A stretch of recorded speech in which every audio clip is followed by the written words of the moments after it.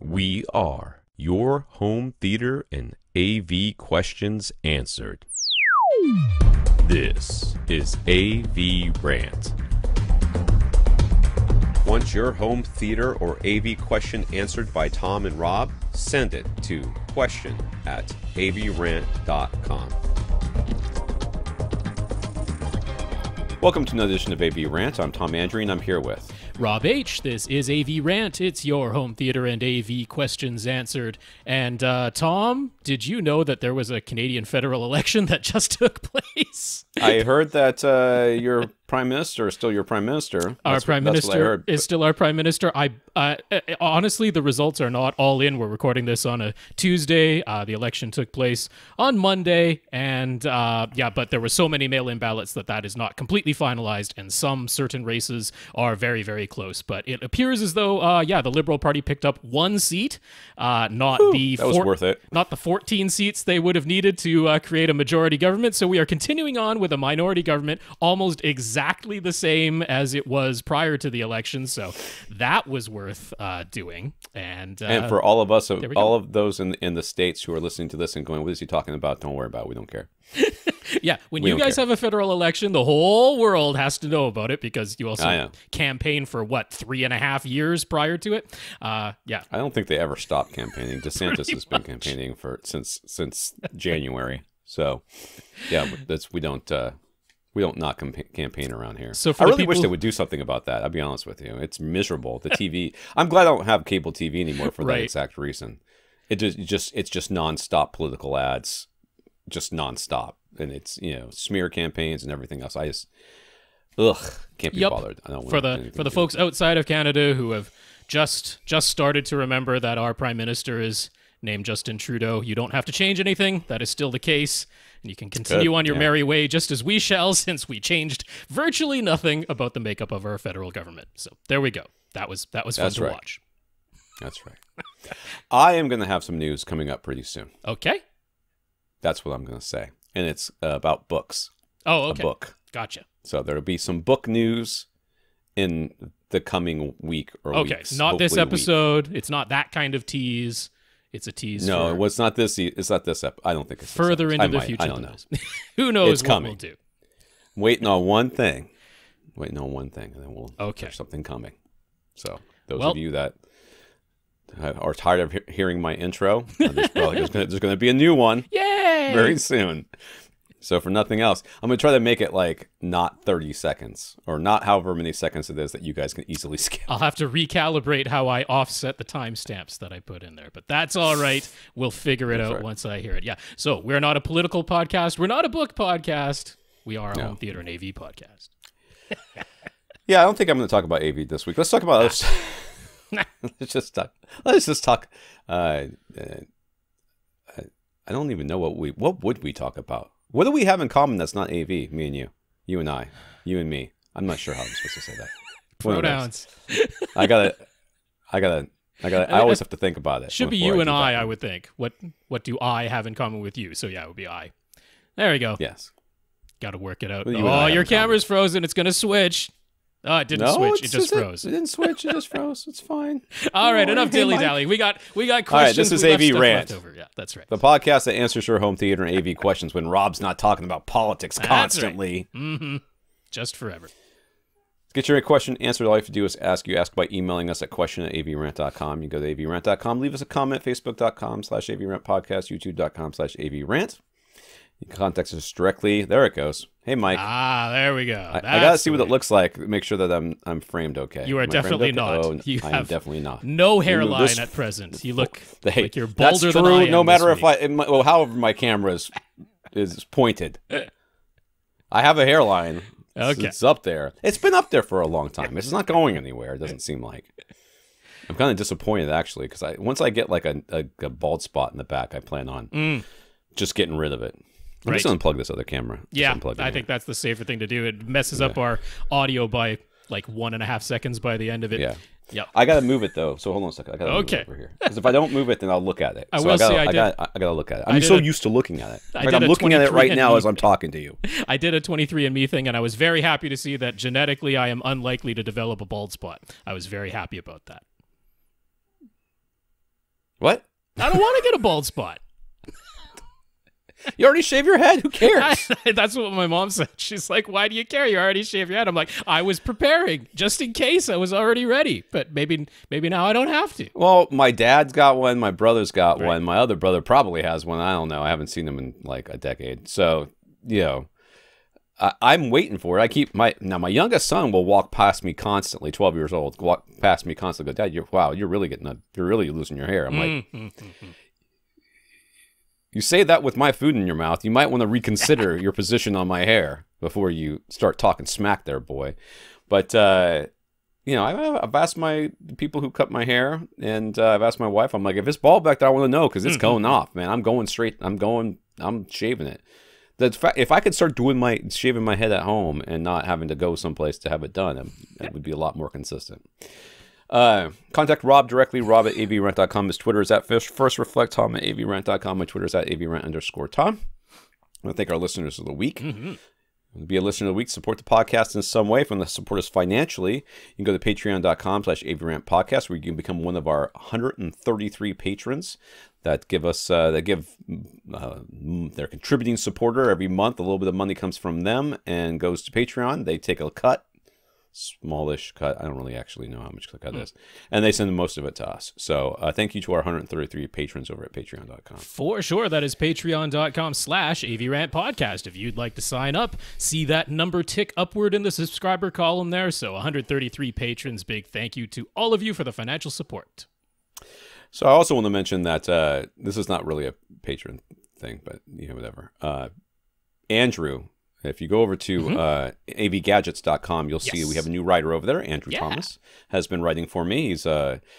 He discovered us through the podcast. He's been a listener for a lot of years. Reached out, said, Tom, you want me to write for you? I was like, I don't know. Can you write? And he said, well, this is what I've written before. I was like, yeah, you can write, I guess. And then he sent me some stuff. I was like, all right, it's good. So we started putting it up there. He just published this week a Paradigm review. Yeah. A Paradigm Premiere series review of his speakers that he bought. So, you know, not the least biased review we're probably ever going to do, but, you know, but he was upfront about it, so I don't really care. And, you know, I mean, I thought he gave them a pretty fair shake. And then some other stuff he's been writing for us, too. So check him out over there, Andrew Thomas. So thank you, Andrew, for becoming part of the AV Gadgets team. All right. That is currently just me and you, so it's more of a duo than a team. But we're getting there. We're like a pool team, like, you know, billiards, not a soccer team. Well, I will say congratulations to Andrew. I know from Twitter that he is excited about it and enjoying writing for avgadgets.com. So that is great. I hope that continues, and I hope it continues to go well. Yes. So we've got some notes of gratitude for keeping the podcast going during the ongoing pandemic. I don't know if I can still say ever worsening anymore, because I feel like the numbers, at least around here, are coming down. Okay. Though that just may be they just don't have any more beds, so they can't go up anymore. There's that. I'm not really sure what's going on. Hospitalizations, anyway. Very much trying not to focus on it because it's depressing. But we've got some notes of gratitude for keeping the podcast going from Jonathan, the CDN. Jonathan, his I guess it's now the 4.0 rebuild is underway, so that's exciting for him. Tom, not me, a different Tom, Gurinder, who says, when we were joking about having to cover everything, including yourself in black velvet in order to get the very best projector contrast and black levels, we missed his favorite, the black contact lenses. That's right. That's right. I actually the demon eyes. I would buy those. If you could see through them. I mean, if it was through them. I don't. Yeah, because I would buy them if at all possible. You know, anyways. Karl, who appreciated Rob and DJ joining Karl's email thread to discuss IMAX aspect ratios. Max, who says he appreciates all the device and entertainment we provide. Mike, DJ, Dave, Michael, and Jack. So we've got Jonathan, Tom, Gurinder, Karl, Max, Mike, DJ, Dave, Michael, and Jack. So thank you for thanking us. There we go. I'll say the names one more time so it comes out of my mouth. Jonathan, Tom, Gurinder, Karl, Max, Mike, DJ, Dave, Michael, and Jack. Thank you all very much for sending those notes of gratitude and encouragement. Really do appreciate it. Big thank you to everybody who continues to listen and send in your questions. And just before we hop into the news, I'll just mention that DJ on his Bright Side Home Theater podcast, this last week did an interview with a representative from Kaleidoscape named Brett. Had a really good conversation over there. They went for 2 hours because it's DJ and the man can talk. But no, it was good information there. A little bit promotional, as one might expect. But they had some good notes on some of the lesser discussed parts of Kaleidoscape that appeal to home theater nuts, and that particularly like sending out triggers for like if you have 4-way motorized masking to make sure your masking matches exactly to the particular movie you're watching, not just presets for like set aspect ratios, but exactly to what the that particular movie is. 2.39. Does it change in the midst of a movie like with Dark Knight? I don't know about that. That would have been a question I would have asked DJ. That's fun. What a professional does, DJ. If you didn't do that, DJ, then what are you even doing? I was surprised at DJ's surprise that so much of Kaleidoscape's business is on yachts, because I am not surprised about that. I'm not surprised about that whatsoever. That in Vancouver, where I live, or close to Vancouver anyway, the biggest part of the home theater industry is boats and yachts. They do more of that here than they do houses. So yeah, that's nuts. I will tell you though, I think it's cheaper to live on I think it's cheaper to buy a yacht, live in a dock around here than it is to actually live in a house. They're both very expensive safer. Here. I mean, I don't really know what you do during a hurricane. I don't know if I'm used to stepping on the platform and it's going to rock the camera. So I apologize to you guys. I'm just used to stepping on it, and it's cool, and it cools my foot off because it's metal. So I'm sorry, guys. I apologize. It's not a video podcast. Who is even on YouTube? Mike, what are you doing? There's about 800, 900 people who watch us there. Hey, what's up, guys? I assume you're all named Mike. I assume some of them are duplicates just watching on different computers. Why would you even do that? All right, in the news, SVS, their prices are increasing. And I think we talked about this last week. Did we talk about this last week? You mentioned it, but we didn't have details. So now we got some details. Yeah. So they're going up pretty much across the board, and it's starting the day before my birthday, October 4th. In case anybody's wondering, cycling stuff. That's what I want. So we won't go through literally every price change, but there's a few examples. Basically, it's about $100. I mean, $50 to $100 depending on. Yeah. So the SB 1000 Pro finishes. Well, yeah, because there's the basic black oak and then the gloss black and the gloss white. Yes.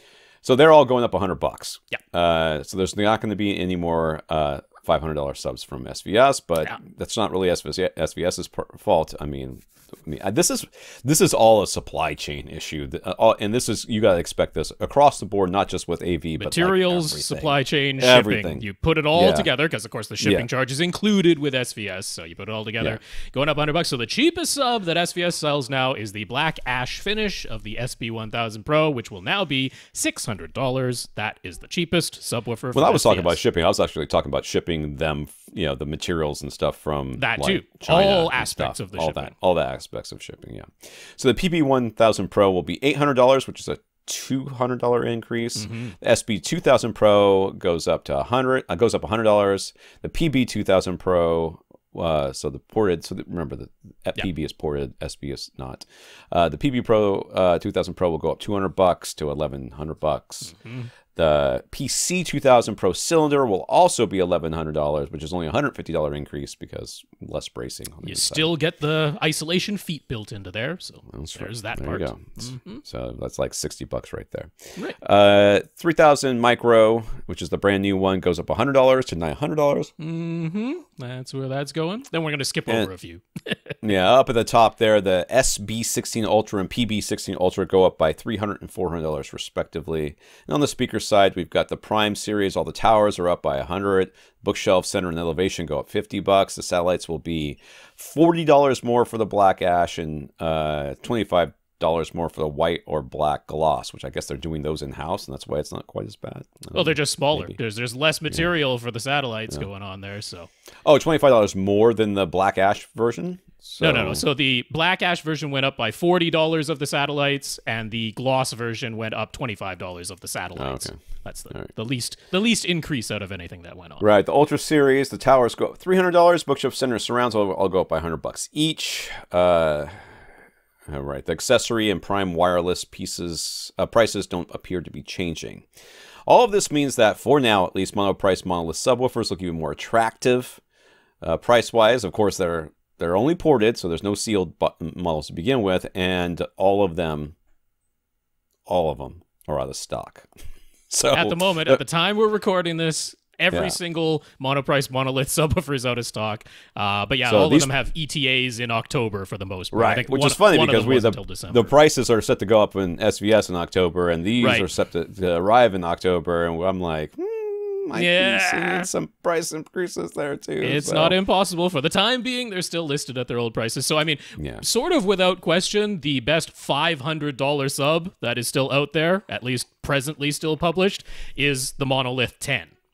The Monolith 10 is still $500, and that is still a beast of a subwoofer, and you're not going to find anything better than that for $500 right now. But they won't ship it to you right this second because they're out of stock. So Roku announced their new Roku Streaming Stick 4K. It's an E4K, E-streaming. Roku, I mean, it's not Max. E-Roku. Not yet. Anyways. It's not Max. So that's why it's only $50 instead of $55. Right. The headline feature is that it does Dolby Vision now in addition to HDR10, HDR10+. $50 and ships October 14th. That's the one. LG is making their DVLED. Direct view LED modular displays available to consumers, wealthy consumers anyways. That's to take on Samsung's The Wall. So this is the micro LED displays that I have been saying are the future. I think Rob has also been saying that they are the future, but we will see. Eventually. Yeah.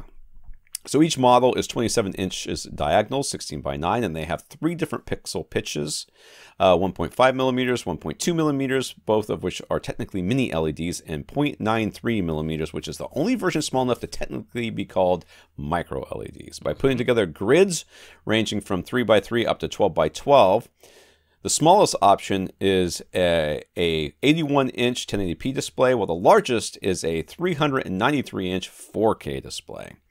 The only 8K offering is 325 inches, and the smallest 4K model is 163 inches diagonal. So as compared to the 110-inch version of Samsung's The Wall that sells for $155,000. $155,000. The prices for LGs range from $70,000 up to $1.7 million. So take that, Samsung. There's also the option to put 2 16 by 9 displays side by side with no gap for a 32 by 9 display, for those of you that can do math in your head. Interestingly, they use LG's Alpha 7 processor, so it's not even their highest end Alpha 9 Gen 4 processor, but they do have LG's dynamic tone mapping and are spec'd to produce 1200 nits. Other considerations are weight, power, usage, and heat. The basic 108-inch 1080p model weighs over 257 pounds. Uses almost 1,800 watts per hour and generates 6,000 BTUs. So, cook an egg on it while you're at it. Good stuff. Yeah. You put a mini split right above that bad boy. It's just right above it. A little more than that. I mean, you got to have like a 8,000 BTU air conditioner directly above it just to equal out what it's putting out. I know, just to put it out, yeah. So if you spring for the 8K model, it's over 2,200. I almost said it right and thought it was wrong because in my head it sounded wrong.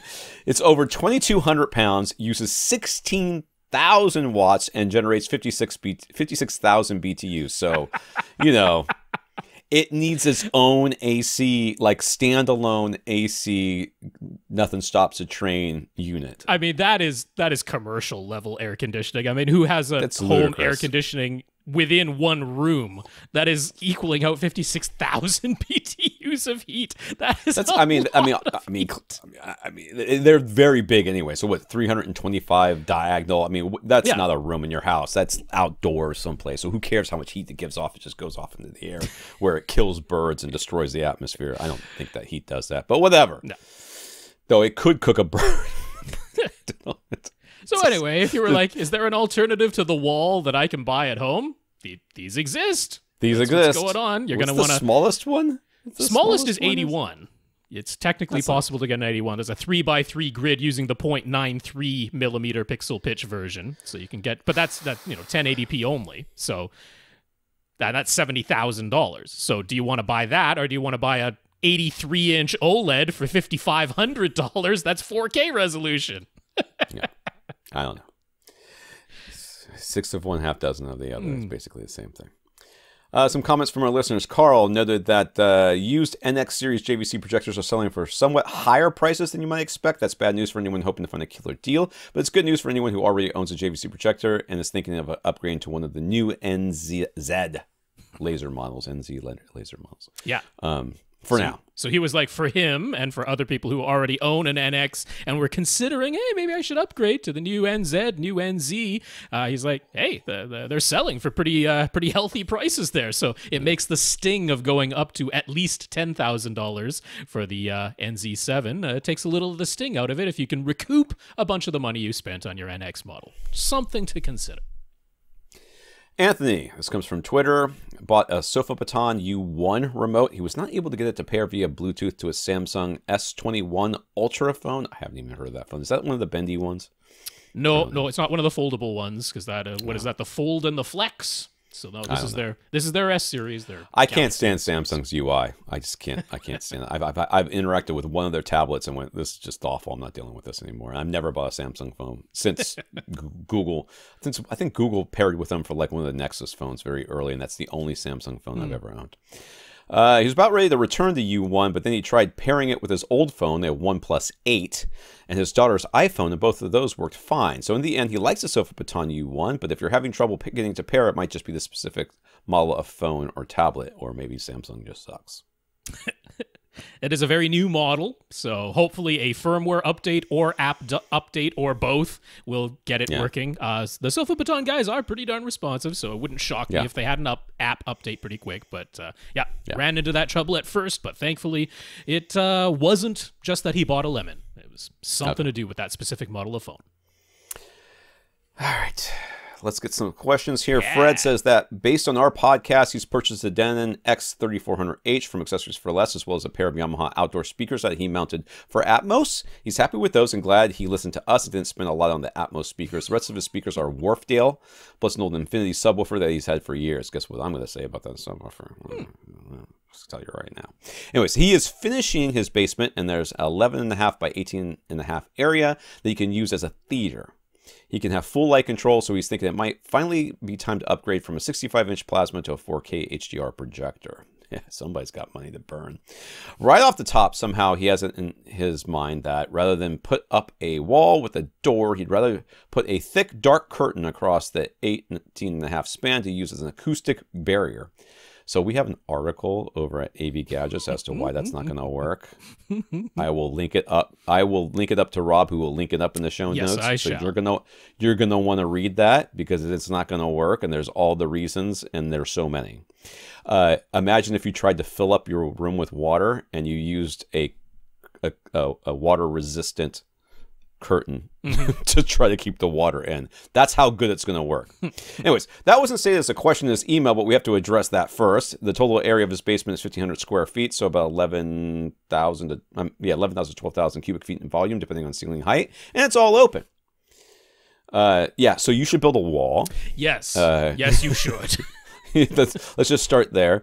I honestly think that building a wall and in order to, seal off this area and then getting subwoofers in order to fill that area with bass will be cheaper than trying to get subwoofers that will fill the entire area with bass, which is something you probably don't want to do. I think it might be in the end cheaper, depending on how much you can do yourself and all of that. I mean, this is not a load-bearing wall. It just has to be a physical barrier that you fill up with insulation. And I mean, you can do all kinds of stuff to try to keep the it from sound transmission into the other space. But if you were going to have it open anyways, you don't really care. We just want to keep the bass in this side of the room. So putting up a wall with a door would, I think, almost be cheaper in the long run. Let me find that article for you. Well, yeah, I mean, honestly, putting up a curtain that in your mind would be heavy enough to potentially block any sound across an 18.5-foot span, that's not even a trivial thing. Like that. When you go to get your X-ray, right? Mm-hmm. And they put that lead filled apron on you. Right. That's what you need, floor to ceiling, sealed with all the way across the 18.5-foot thing. Yeah. Like there are sound dampening curtains that are like mass loaded vinyl. That's what they're filled with. They're very heavy.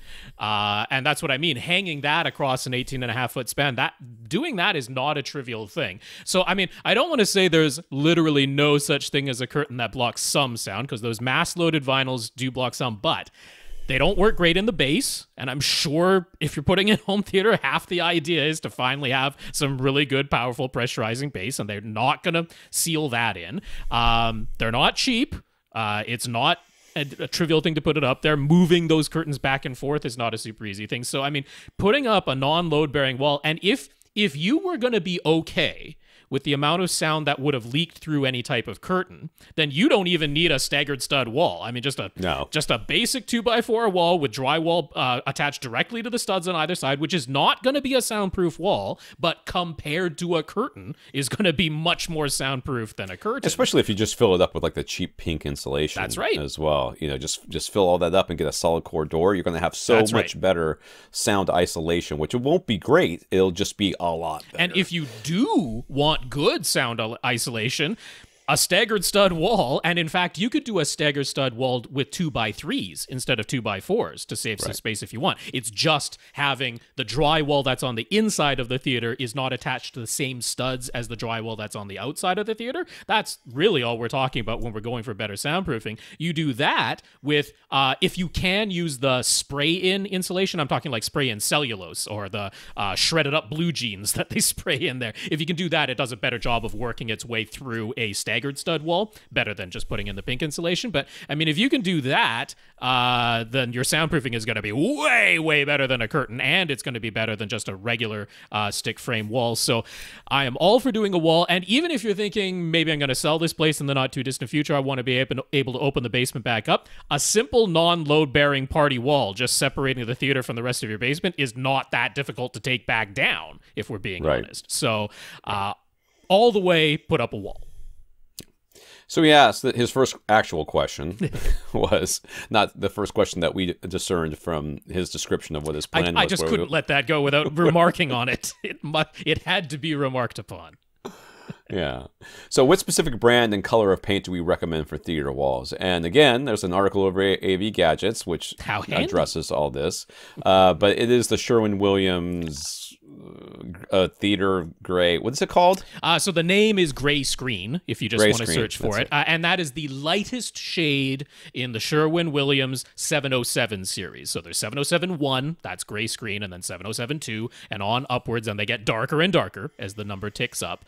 And yeah, those have been tested to be extremely neutral gray. They have no color tint towards any particular color. Extremely neutral gray. Go as dark as you want and try to go for a finish that is not too reflective. They have one, I think the actual flattest is called flat, and then they have matte, which is one step above flat. Both of those are not necessarily my top recommendation, simply because if your shirt sleeve brushes against it, you'll see the mark on the flat or the matte. You have to be pretty careful with those. The one step above those two is called velvet. That's the finish I went for in my theater. I'm very happy with it. It is in no way shiny, but it is ever so slightly more durable than the matte or the flat finishes, and I think that's a very good compromise. So that's my recommendation there. So he plans to carpet the theater area. What else should he do in ways of in the way of acoustic treatments? He's considering a drop ceiling, a drop tile ceiling. Regardless, that would make the theater area ceiling height at 7.5 feet. He was then thinking about 4 2x4 acoustic panels, but will that be enough? Can I say no? Thickest pad underneath your carpet that you can afford, or that they'll give you. The thicker the better. It's just more better sound absorption. Generally speaking, in any given room, I want I mean, if you're going by 2 feet by 4 foot panels, I probably want, his room was 18.5 by 12.5. Is that right? So yeah, I think that's what he said. One behind 11.5 by 18.5. Yeah, one by at the first reflection point on each side wall by the front, left, and right speakers. So that's 2 at least. Probably 2 on the back wall to catch the slap echo. So 2 back there. That's 4. I want probably 2 up front if I can fit them, depending on what kind of screen and stuff you're going with. Yeah, maybe 3 if it actually works behind your center. Yeah, so like 6 one or behind 7 by then. Yeah, and then whatever corners you're not using for subwoofer placement, if you are putting them in corners, which in a 12.5 foot room, I would almost certainly think that you were going to put them in the corners. Then the other 2 corners, I want either chunk traps or tri traps from GIC. So that's another, or at least trap straddling. So at least another 4. Right, so 7.5 feet with a drop tile ceiling. I mean, I'm imagining you're only going for. I can't imagine this basement area is going to be any taller than 8 feet, right? I mean, it seems unlikely. Yeah, 7.5 is what he's talking about. Yeah. So he's going to have a 6-inch drop tile ceiling up there. Which of course, you can use for installing your overhead speakers and can lights and all that, and you can fill that up with insulation as well, just like we talked about before. Yeah, make sure you're getting acoustic tiles up there, the good ones, not the crap ones, that will actually either absorb sound or let the bass, which was the thing we'd be most worried about, passing through so that it can hit the insulation that's on the other side of it. So that should give you plenty of absorption all around your room. And so that's more like what, 10 to 12 panels. Yeah, that's inclusive of 4 bass traps, which we're hoping would be thicker and straddling corners, or just be super chunk traps that you make yourself and go in the corners.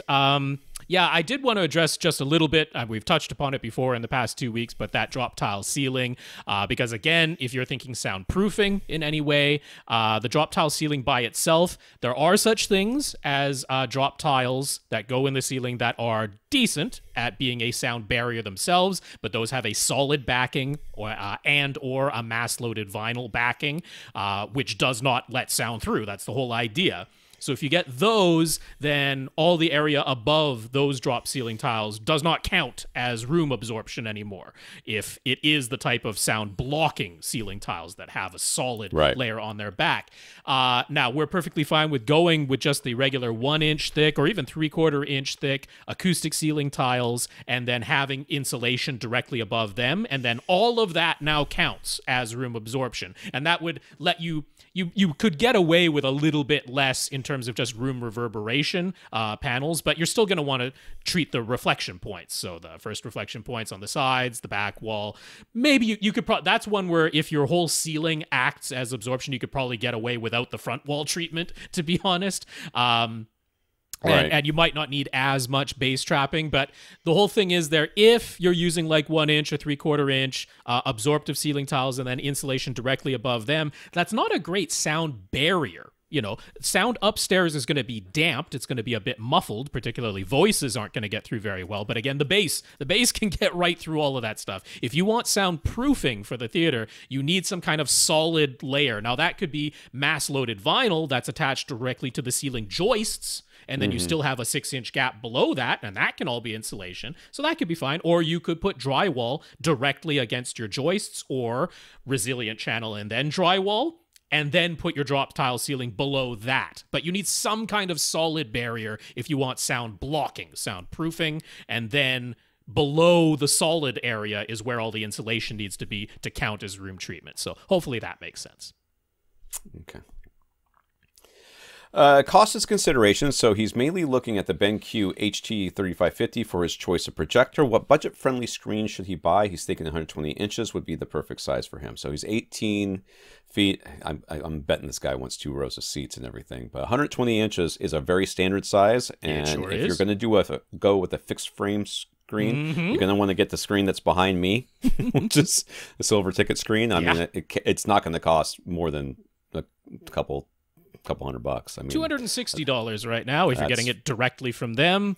That is a very nice 3-inch thick Is it felt or velvet covered? I think it's felt covered, isn't it? Because they're keeping the price down a little bit there. But a very nice 3-inch thick black frame all around, just a fixed frame, tensioned white screen, and that is absolutely all you need in here. $260 will do you. Silver Ticket is the place to get that. Yeah, perfectly good screen. They're not the easiest thing in the world to put together, but they're certainly not hard. Just follow the instructions. Right. And you only got to do it once. Yeah, that's right. So he likes a 45-degree field of view. Would sitting 10 feet from the 120-inch screen put him at the right distance? Does he need to be closer or farther away? There is a calculator for this, and I know Rob's already done it, but let me see if I can find it real quick so that we can link it up for people. Yeah, that'd be good. I just do the math on my own manually, so if we're talking exactly a 45-degree field of view with exactly a 120-inch screen, then the math says that you need to be 10.5 feet eyes to screen to give you exactly the 45-degree field of view. Now, 10 feet is not far off the mark whatsoever, and if that's basically where your seats are when they're not reclined versus you're going to be your eyes are going to be a little bit farther away when you are reclined, then 10 feet totally works. You're well within the ballpark. If your eyes are precisely 10 feet from the screen, then a 45-degree field of view would be achieved with precisely a 114-inch diagonal screen. That's how the math would work out. And it looks as though Tom did find a link to the viewing distance calculator, so that will be linked up in the show notes. Okay. Calculate. See if it actually works.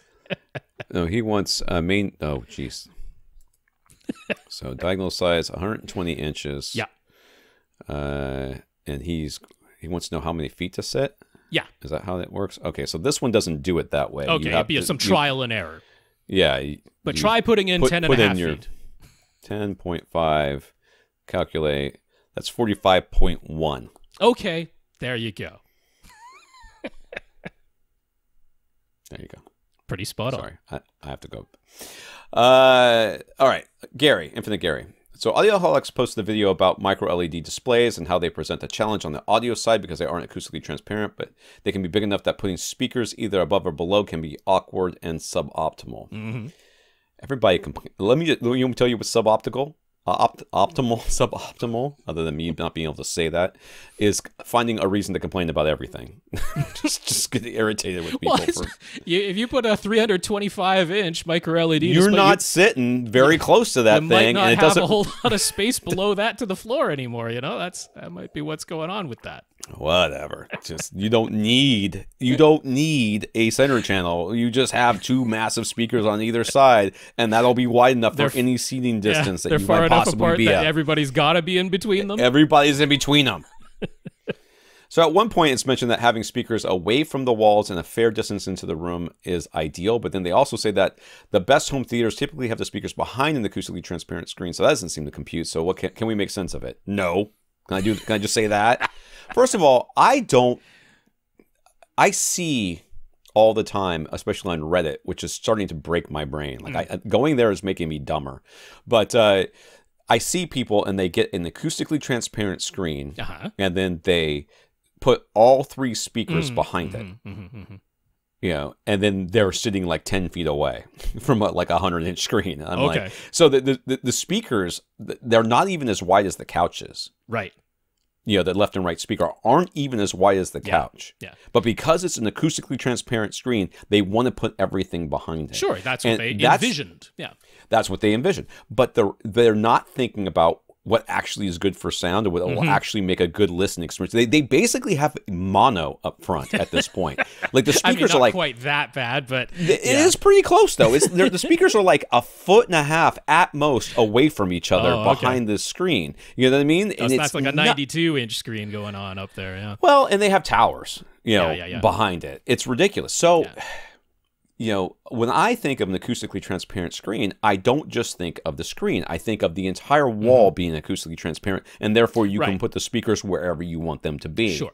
Yeah. And that's sort of the way I envision that to be. Yeah. But unfortunately, you know, this idea of getting, you know, like in a movie theater, yes, the entire front wall, which is massive, is filled with a screen. So yes, it's acoustic, but that's not what your house is. And it's almost never the case. If you've gone for a field of view that's greater than 45 degrees, because you still have the width of the speakers themselves, so you're going to be closer to something like a 50-degree field of view. And some people really like that. Like, we know Karl and his wife, they like a 60-degree field of view. So if that's what you're going for, if you're sitting close enough to your screen that you're ending up with about a 50-degree field of view or larger, well, then all three of your speakers can go behind your screen, because you want a 45-degree spread at minimum between your front left and front right speakers. Between a 45-degree spread up to a 60-degree spread. That's the range. That's what all the Dolby and DTS and Atmos and everything speaker placement guideline diagrams will show you. At least they all agree on that much.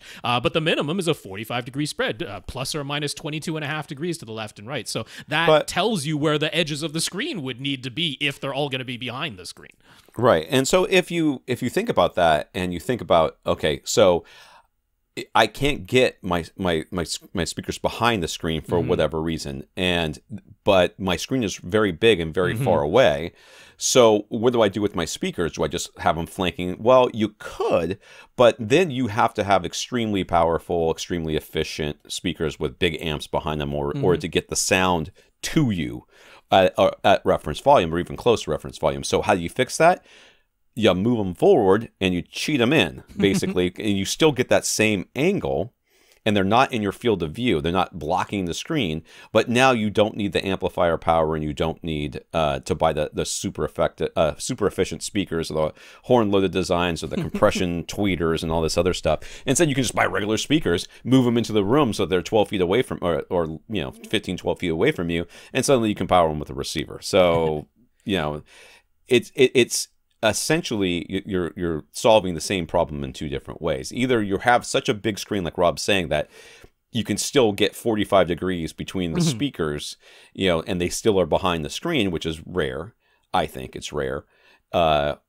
Or you have or you pull them out from behind the screen and you have them flanking either side, and then you pull them into the room so that you have more options as to speakers, because you're really, you put your speakers 20 feet away from you and you are suddenly limiting yourself quite a bit to either the speakers or everything else that goes along behind it for the amplification. So, but as far as Gary's specific question about what was going on in the Audioholics video, I mean, they were talking about two different scenarios at two different times. They were just referring to the fact that, yes, if you look at basically all the designs of the high-end theaters that, Erskine and Grimani and all the rest of them are putting in and showing the pictures on their site and the testimonials and all that, yeah, they're all being designed with acoustically transparent screens and all the speakers hidden. Even if they're actually cabinet in-room speakers, everything is put behind stretched fabric walls, because none of their clients want to ever see a speaker. That's the type of people they're dealing with. So of course they're going to say, okay, in the highest end, professionally designed theaters, you don't see any speakers. So yes, you're going to have a false wall up front. Even if they design it correctly and only the center is actually behind the screen, they still have a false wall up front, so that the front left and right, maybe they're the outside edges of the screen, but they're still not visible. They're behind a acoustically transparent wall. And then the other side of it was just saying, okay, if we're just talking strictly acoustics, we're not talking about aesthetics at all, where would you ideally position speakers? It would be away from the walls. It would be 3 feet or more away from the walls, so that you don't have that boundary reinforcement thing going on in any type of range that causes an issue. You'd have them that far away. The alternative is, if you're tight on space and you want to have things behind acoustically transparent, well, then you go for a baffle wall design, so that the front of the speaker is flush with the front of the wall, and the front wall is all absorptive, so you get rid of the boundary effects that way. So that's all they were talking about in the video. So if and when we go to a movie theater, do we find ourselves counting the number of speakers on the walls and ceiling? Is it just him? Yeah, it's just you. I mean, I look to see how many there are. In Atmos speakers, Atmos theaters in particular, I have been known to look around and be amazed at how many speakers there are overhead. But in normal theaters, I'm always like, there's 4 on the side walls and 3 on the back wall, and however many there are behind the screen that I can't see, and I don't really pay much attention to it. And yes, I do look. I can say it's not just you, Gary. I have counted them. I've literally counted them. So Gary still likes to use Winamp to listen to podcasts on his laptop, but some podcast episodes just won't open. Is there an easy setting to change that will let him open every podcast in Winamp. I'm like, I have not touched that program in that's some older software. Dozen years? I don't know. I haven't remembered the last time I touched that thing. I mean, it does support MP3, it does support AAC, but I believe it's the podcast that put chapters in. That Winamp doesn't work with the ones that have chapters. So I'm not aware of any setting in Winamp itself that'll let that work. You could, reconvert it? I mean, I guess you could open up the podcast in like Audacity and then resave it as a non-chaptered MP3. So if you want to go through that, then it'll play in Winamp. Or you could just switch over to something like VLC that plays anything, and it still has a pretty easy interface and takes up no computer resources. So I think those are two solutions. Daz says we successfully talked him down from giving in to FOMO and replacing his Ascend SE series speakers with RBH signature speakers that he can't really afford right now. Good for us. But, prices are going up all over the place, so you might want to jump on that. God. Yep. I am not a good friend. So I'm on the market. I'm looking for a new bike. I'm not actually shopping less yet. I'm talking about it because we have a motorcycle that neither one of us has ridden in years. We bought it. We loved riding motorcycles in Perth when we were there, and then we moved here where it's Mad Max highways, and neither one of us felt very safe. And then it's also very, very hot, and neither one of us will ride without full gear because we've seen what happens to people who fall off and don't have full gear on. So it's so hot that there's like 2 months out of the year that we'll even consider it, and it's just not worth it. So we're going to sell the motorcycle, and I'm going to use some of that money hopefully to buy a bike. So I have a friend who's already shopping for me, and he's like, I found this great bike, Tom, we got to go look at it. I'm like, I don't have any money yet. He goes, no, you got to go look at it. I'm like, you're not a good friend. Daz, I'm that friend for you. There you go. So anyways, Daz has got some other ideas in mind for how to spend money. I really think you should look at those RBHs though. I mean, to be honest with you, honestly don't know if there's even any left available. I know. I'm working on new stuff over there. So he'd really like to free up some floor space at the front of his room. Right now, his Ascend CMT 340 SE front speakers are on pedestal stands, basically looking like towers. He's considering wall mounting them instead. I cannot see them. Yes, the whole front wall is black, and they are there to the left and the right of the screen. The center is directly below. You can kind of sort of see it, yes. They pretty much blend into that black wall up there, which is the idea. So the B-Tech BT77 side clamping wall mounts are rated to hold 55 pounds, and the CMT 340s weigh 26 pounds. So even though they're big, that should work, right? He's thinking he'll reinforce across a couple of studs to make sure the wall mounts are very sturdy. Do we have any suggestions that we think would work better? A shelf?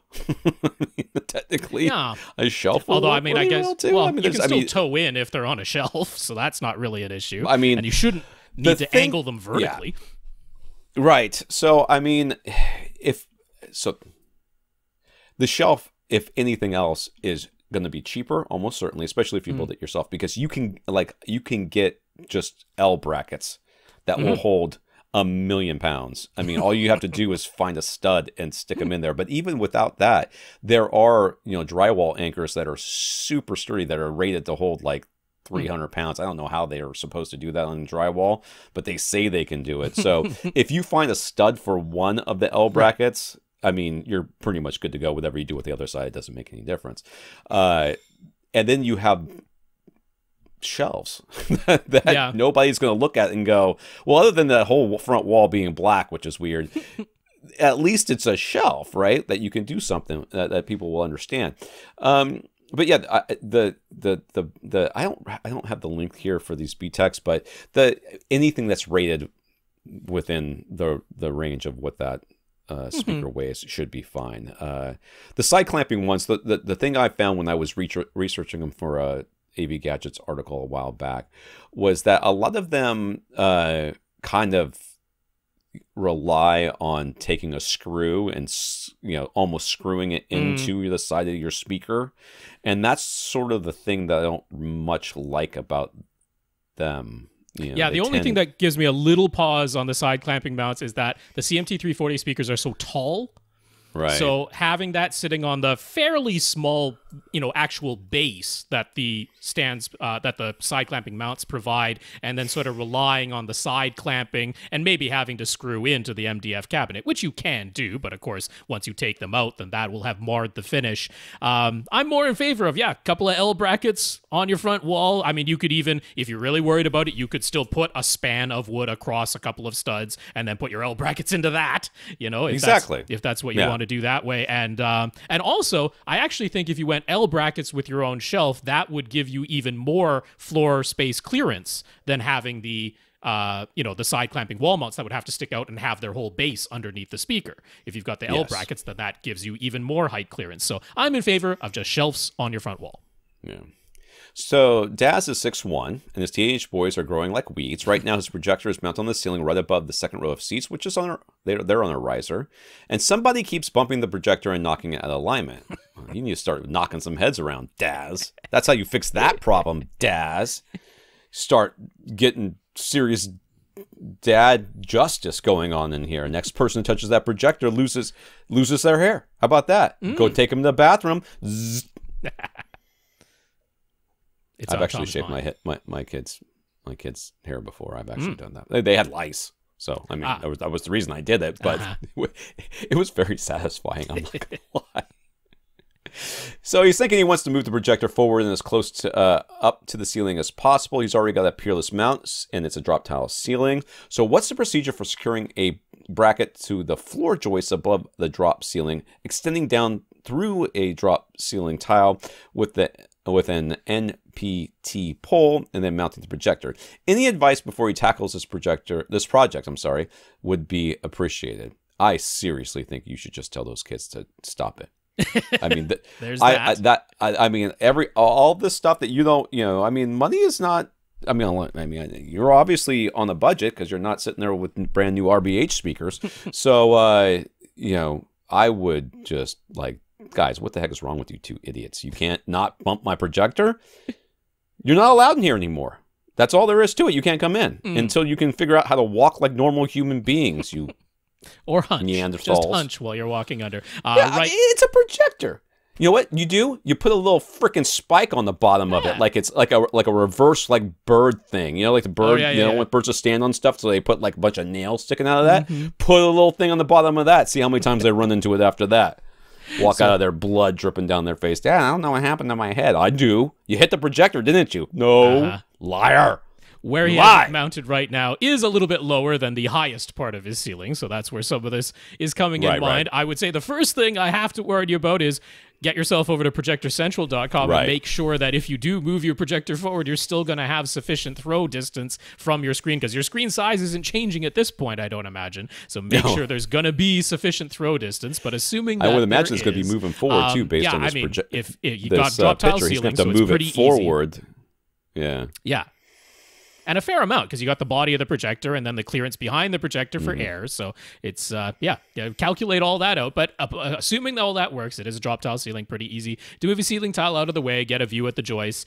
There's a whole bunch of different ways. I mean, they're just pieces of metal that have a 1.5-inch national pipe thread. That's the NPT, national pipe thread, standard threading that any hardware store can do for you for any length of metal pipe that you want, as long as it's 1.5-inch diameter. So that's all you need to go and ask for there. But you can have a very basic, if you go over to B&H Photo, they've got all of these options, all of them from Peerless, so it's even brand for brand. But the very most basic, which could just directly screw into a stud or a cross brace that you put through a couple of studs, it's only $13 for the very most basic. They have one that will actually install into your drop tile ceiling, and then you can move it laterally side to side so that you get it aligned properly. Now that does have to then have additional suspension metal cables that go up from this thing that will be holding your projector, and those metal cables have to secure to the actual ceiling joist. So it's a little bit involved to get it all done, but this can actually install right into your existing ceiling grid. That is available, so that goes for $80 to do that.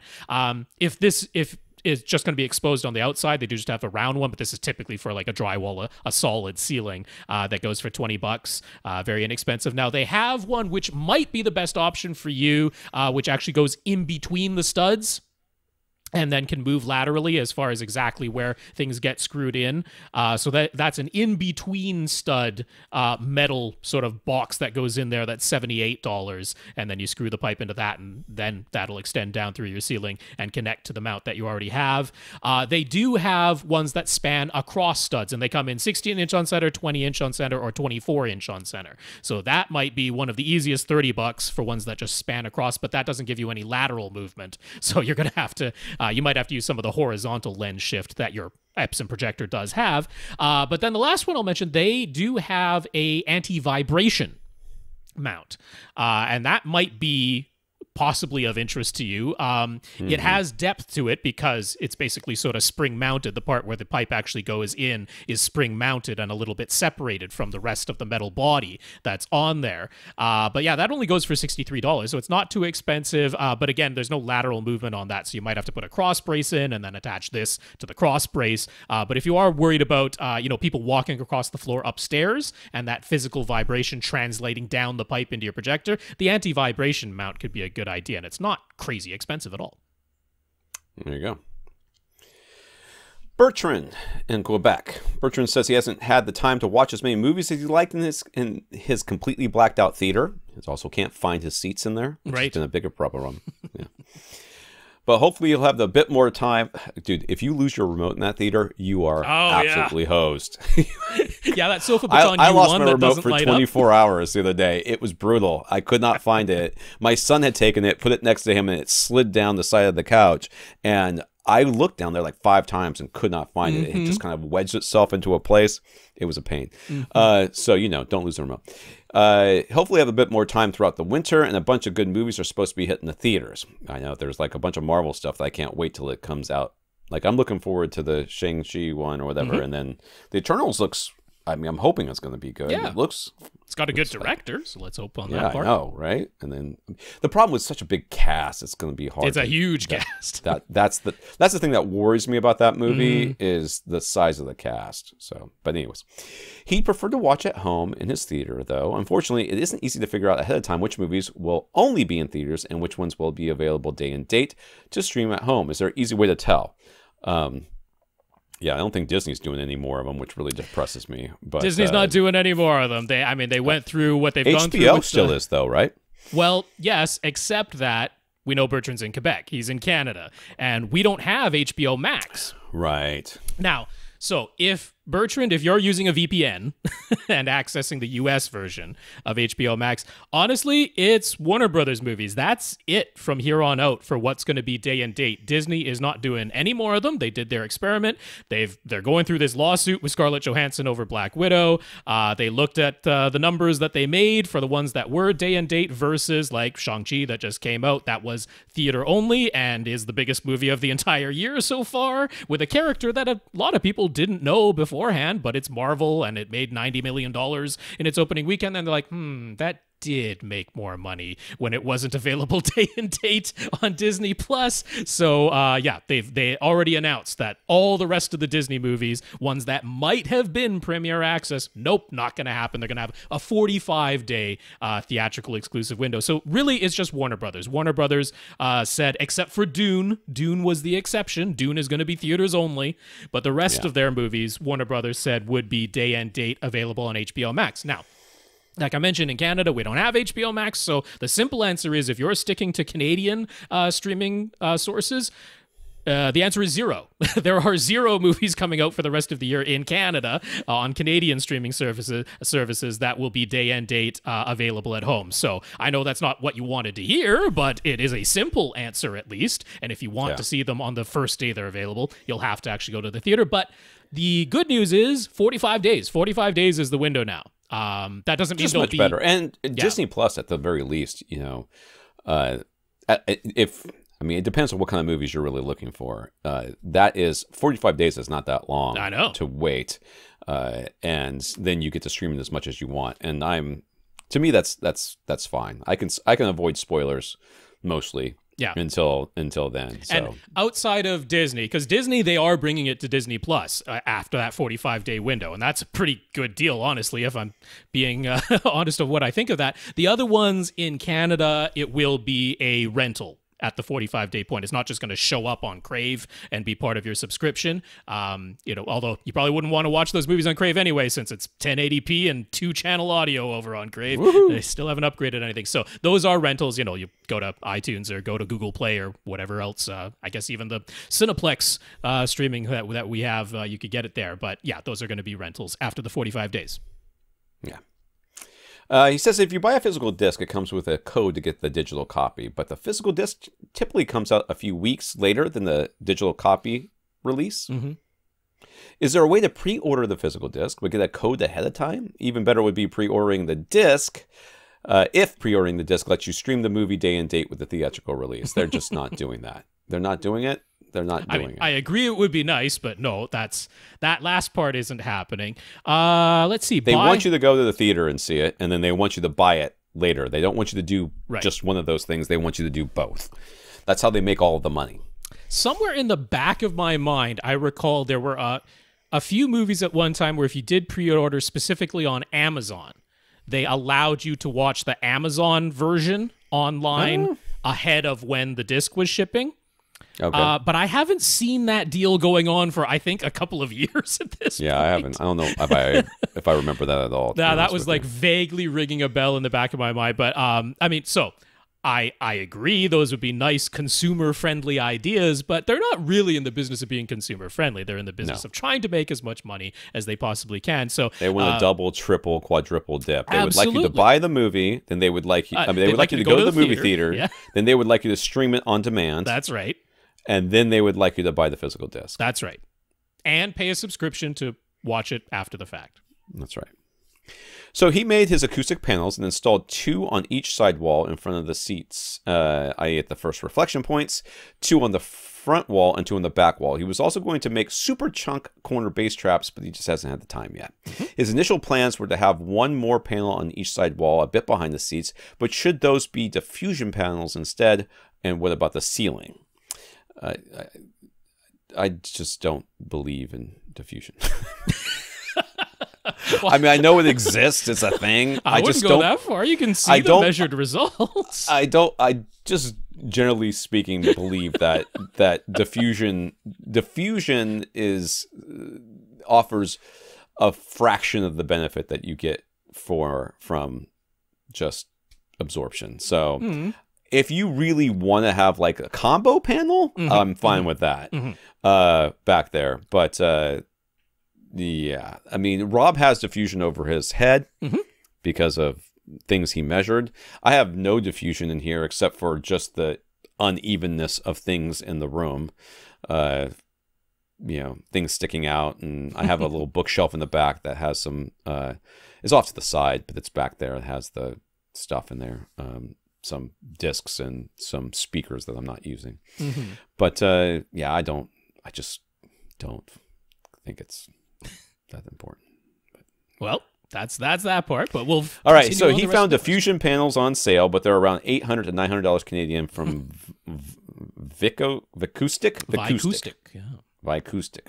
They appear to be solid wood and heavy, so he's concerned that securing them to his walls and ceilings, which are all mounted on sound clips and hat channels, might compromise his soundproofing, and he definitely doesn't want to do that. So are there better diffusion panels to consider? Will they even make a worthwhile difference? Should he prioritize his corner bass traps first? Yes on the last thing. Yeah, I agree wholeheartedly on the last part. Prioritize your corner bass traps first, 100%. And then, I mean, you got access to Gick up there. He's in Canada? Are we in Canada? He's in Canada. Still? Yes. Okay. Because he said Gick will ship to Canada. There is a pretty hefty shipping cost associated with it because they ship via FedEx. But they can't be $800 to $900 for it is not. Panel. No, the one they don't start off anywhere near that. I don't know what the shipping is, but it can't be double or triple. Yeah, I know the ones that he's referring to, and there is absolutely no need to pay that much. Yeah. So I mean, I would point you to Gick. I know you're thinking I'm putting a lot of money into the shipping cost, but in the end, you're still paying less and. Honestly, probably getting better performance. So, I mean, if you just want straight diffusion and perhaps for your ceiling. Now, I would encourage you to measure beforehand because there's every chance that you don't need diffusion on your ceiling. There's every chance that you don't need more diffusion. You're in a small enclosed room. Basically, in a small enclosed room, you can never have too much bass trapping, and that is more the priority. It's not impossible to overdamp the room to the point that adding diffusion back in would, again, we're looking at decay times. And we don't want to see uneven decay times. If we see a gradually, a general rise in decay times as we go to deeper and deeper bass, we would expect that just because it takes that long for the sound waves to form in the first place, but we don't want uneven decay times. So before you go spending money on diffusion panels, spend $100, get yourself to Cross Spectrum Labs and get a UMIC 1 and get some measurements in Room EQ Wizard, and you're going to be wanting to look at the waterfall plots and the RT60 decay times, and you're looking for even decay times. Now, if you're noticing in the 2 to 4 kilohertz, maybe down as far as 1 kilohertz, maybe as high as 4 kilohertz, right in that range, if you're noticing uneven decay times, that's where diffusion might help you. And the ceiling is a good place because it often is that first reflection on the ceiling, and hanging full absorption panels up there is awkward. So you can go with like the grid fusers. That's exactly what they're for. That price they're showing, $214, that's for 4 of them. And they're 2 feet by 2 feet. You probably only need 1 package of them. So that is definitely less than the $800 or $900, even after you ship them. And they're not heavy, so they're not that bad to ship. As far as the sidewalls behind your seats, I would definitely, in your case, go for a combo panel. Because again, you can't have too much bass trapping. And if you just don't want to over damp everything, honestly, the rounded ones that they have, that would probably work best in your room, because that delivers some pretty decent bass trapping while giving you some diffusion of the higher frequencies to where your surround speakers are going to be bouncing around. And that makes a lot of sense. If you just like the patterns of the Impression or the Alpha series, those would work well too. So that's what I would do, but I wouldn't do any diffusion in a room until you've measured. John has an NVIDIA Shield from 2017, which does not do Dolby Vision, and a 2020 Roku Ultra. Both now have the Apple TV app. On the Roku, everything that is HDR from Apple TV looks brighter and more even versus how things look coming from the NVIDIA Shield. On top of that, all the audio is 10 decibels louder than coming out of the Roku. On top of that, all the audio is 10 decibels louder coming out of the Roku. So the Roku is louder. Yeah. Things are brighter on the NVIDIA Shield. Why is there such a big difference? Is it hardware specific? Well, it could be, or it could. Rob's going to tell you, I'm sure, but it could be hardware specific because of settings within the apps. And the NVIDIA Shield is basically a computer. You should be able to like sort that out, but it could also be because of how the apps are programmed, in which case you can't really do anything about it. So you answer the question. I'm going to go get some more coffee. Okay. I'll start with the audio side first because I suspect, there's basically only one thing I have in mind of what to check, which is that by default, the Roku devices do decode all the audio themselves and then output one consistent audio format at all times. By default, that's what they're set to do. The Roku Ultra does have a pass-through option that'll just send whatever bit stream is coming from your streaming app, whatever that app might be. It'll just take the original bit stream and pass it straight through without touching it. So if you haven't touched the audio settings in the Roku Ultra and it's doing what it does by default, which is decode everything itself and then put it all into one consistent container, very similar to like what the Xbox One and Xbox Series X did initially before they had bitstream pass through for everything. By default, decoded everything, put it into one consistent container, and that is a common thing, that when the Roku is doing that by default, everything is coming out at this 10 decibels louder level, because in general, people like it when it's louder and there's no like flipping between codecs on, their sound bar that they're using. So I think that's the culprit there. On the HDR side, my number one suspect, since you were saying that on the Roku, everything in HDR looks brighter and more even from service to service. The NVIDIA Shield by default, when it's putting out HDR, it does put out RGB. It is not putting out a YCBCR signal, a YCC signal. By default, the NVIDIA Shield, the 2017 one anyway, does put out RGB. And RGB tends to be a full range signal versus what we call the limited range signal that most video coming from your streaming services is actually encoded in. So the result is in the full range signal RGB, black is at 0. And every value above that is some kind of shade of gray. So if it's outputting 0 as black, whereas in the limited range, the code value of 16 is black, and everything below that is considered below black. So what happens is if it's outputting 0 as black, but then you're showing on a television that's expecting the limited range, and by default, most TVs are expecting the limited video range, that means that all the values from 0 to 16, that TV is displaying them as below black, so it crushes everything, whereas the NVIDIA Shield putting out the full range signal, it says, I started at 0, and every value above 0 is supposed to be a shade of gray, so everything looks too dark. So the fix there is to either set the NVIDIA Shield to output YCC instead of RGB. That'll be one of the options. You have to go into the advanced picture options on the NVIDIA Shield, but choose a YCC output format instead of RGB. Or alternatively, on your television, you're going to want to look for a setting that's typically just called black level, and there's usually auto, low, or high, or auto, limited, and full. And you're going to want to put it in the case of the NVIDIA Shield to full or high, because when it's outputting RGB in the full range, those two things need to match. And usually the TV is set up for limited or low in the black level setting. So I think those are the culprits there, and those should be the fixes. Good. Sounds very good for the small amount of the part I heard about that. That's right. Max. Max has his theater in his finished attic space. He added a door, like we suggested, and acoustically treated his room. Also, like we suggested, he did a subwoofer crawl, which we would have suggested, with sweeps instead of just heavy music, bass-heavy music.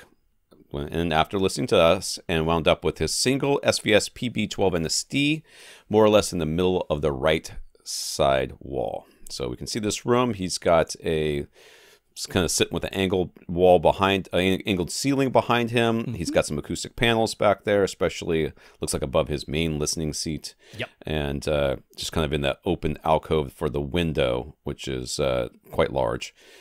So he's got some acoustic panels there. He's got acoustic panels on the side walls, it looks like. And yes, his couch is, his sub is indeed on the right side wall. Yep.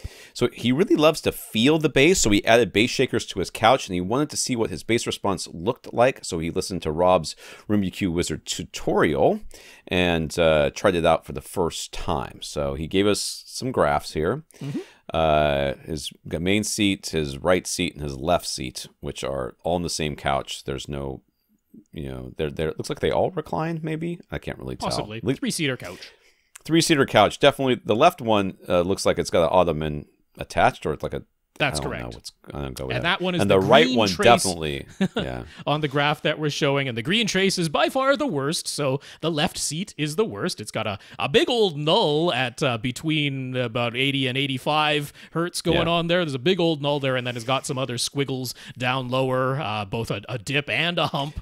So for the most part, though, the lines, with the exception of about 31, 32 hertz, where there's a dip in that left seat, mostly the lines kind of follow each other. The left seat is by far the worst seat. It's not too bad, and the main seat, which is of course the one that he did the subwoofer crawl from, is really quite decent. That is that's not the red bad one, at all. That's right? maybe ±5 at the worst of it. Yeah. So yeah, I'm surprised the room correction hasn't gotten this closer. I'm going to be honest with you. This might be. I don't know if this is before or after room correction. The main seat there's only so much it can do, because some of them, particularly between 60 and 80 hertz, one seat's going down, the other seat's going up. So EQ is gonna kind of leave that alone if you've done it properly. Yes. Between 60 and 80, between 60 and 70 in particular, it's bad. Yeah. And like I said, about 31, 32 hertz, it's also not great. So all along, he's been considering upgrading to dual subs. It seems like he could get better seat-to-seat uniformity, so which subs exactly?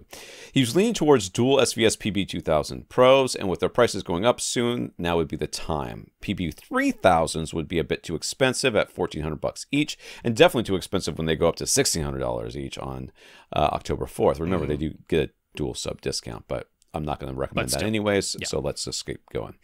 But since he likes tactile bass so much, he's also wondering if he should be looking for deeper extension. Looking at his Room EQ Wizard measurements, he's hitting 20 hertz with his PB12 NSDs. Let me go back up there. Yeah, you're hitting below that. But yes, you are. You're quite strong down to, it looks like, at least 19, 18. 19, 18, yeah. You're very, very strong and linear down to there, and there's still response, audible response, because we're above 85 decibels here. Still response going down to what, 16 hertz? Yeah. So he's hitting 20 hertz, yes. But what about below 20 hertz? Is he missing out? The answer is no, you're not. First of all, you've got something there. And second of all, there's exceedingly little information down that low. I know people are like, I've got the stupid fan thing that'll play 3 hertz or whatever. I'm like, it's literally a fan. It just goes around 3 times a second. This is actually going to come up in, I think, the next or the question after, because we've got a little row of sort of subwoofer and infrasonic and tactile related questions here. And so I want to address it. I might as well address it now in this first one, since he's specifically worried about tactile sensation with the bass. The number one tactile sensation that most people want is the kick drum. Right? They want the kick drum. They want the gunshot, the thing that hits you. Not nearly as low as they think it is. It absolutely is not. That is between 40 and 60 hertz. All of that. Let's be generous and go as low as 35, right? But it's between 35 and let's say 65 hertz. That's the range where all of that kick drum, gunshot, that really concussive hits you in the chest bass. That's where all of that is. The below 20 hertz stuff, to be completely honest, if you really want to wrap your mind around this, what you are experiencing from a 12, 14, 16 hertz fundamental, what you are primarily experiencing is the harmonic, which is double that frequency. It's the 24, the 30, the 36 hertz type of sound, 32 hertz type of sound. That's what you're primarily experiencing, both in terms of you can't hear it if it's below 20 hertz. Your ears are not giving you any response down there. And when they say, oh, I can feel it, I can feel the tingles, I can feel the rumbles, you're mostly feeling the harmonic. That's what's going on there. Now, if that fundamental didn't exist, if it's not playing whatsoever, then okay, some of that harmonic is going to be missing too. You have to have the fundamental for the harmonic to exist. But in terms of, like, if you were actually feeling 10 hertz, genuinely feeling 10 hertz, you would be able to count the beats. 10 hertz is 10 beats per second. You would be able to count it, and guess people can't. When you play a 10 hertz fundamental, people can't count the beats. And if that's what they were actually experiencing, you would be able to, and you can't. And that tells us what you're experiencing is the harmonic. You're actually in a 10 hertz sine wave, if that's what you're playing loud enough that you're actually perceiving it. If you're barely perceiving it, it's the 20 hertz fundamental. If you're feeling it, it's the 40 hertz harmonic. That's actually making you feel it, not the 10 hertz. You're not able to count it. It's the 40 hertz that you feel. So this worry about infrasonics, I'll grant you, if you want to perceive everything that a recording might have, the fundamental needs to exist, because otherwise the harmonics won't. But that is not genuinely what you're feeling. So the end result is, you already have tactile transducers. You really don't need to worry about anything beyond that. But worrying so much about below 20 hertz output, and this is going to go for the subsequent questions that are coming up about this. I'm not worried about it. I want to hear everything I can hear from my subwoofers. That means I care about getting down to 20 hertz. I care about that more than a lot of people do. But below 20 hertz, I'm not worried. I'm just not worried about it, and you shouldn't be worried about it either. He says the PP2000 Pros aren't spec'd to play much lower than this PP12 NSD, and we seem to say that for his room size, and now that it's fully enclosed, he doesn't need more output. I would agree with that. Yeah. But the mono-price monolith 15 is available for less than the PP3000. That might be true. Yes. It's also less. Whatever. And it says it can play all the way down to 14 hertz at minus 3 dB. He knows it's big, but he made a cardboard box model, and a pair will fit. So how different would they sound? Dual SVS PB2000 Pros versus dual monolith 15s. Will he notice the extra extension below 20 hertz? No. Will it give him more of the tactile experience he loves? No, not really. Or should he save some money and hop on the PB2000 Pros right now? He did consider the SVS app to be a bit of a bonus, but he plans to use a mini DSP, so that makes the app kind of moot.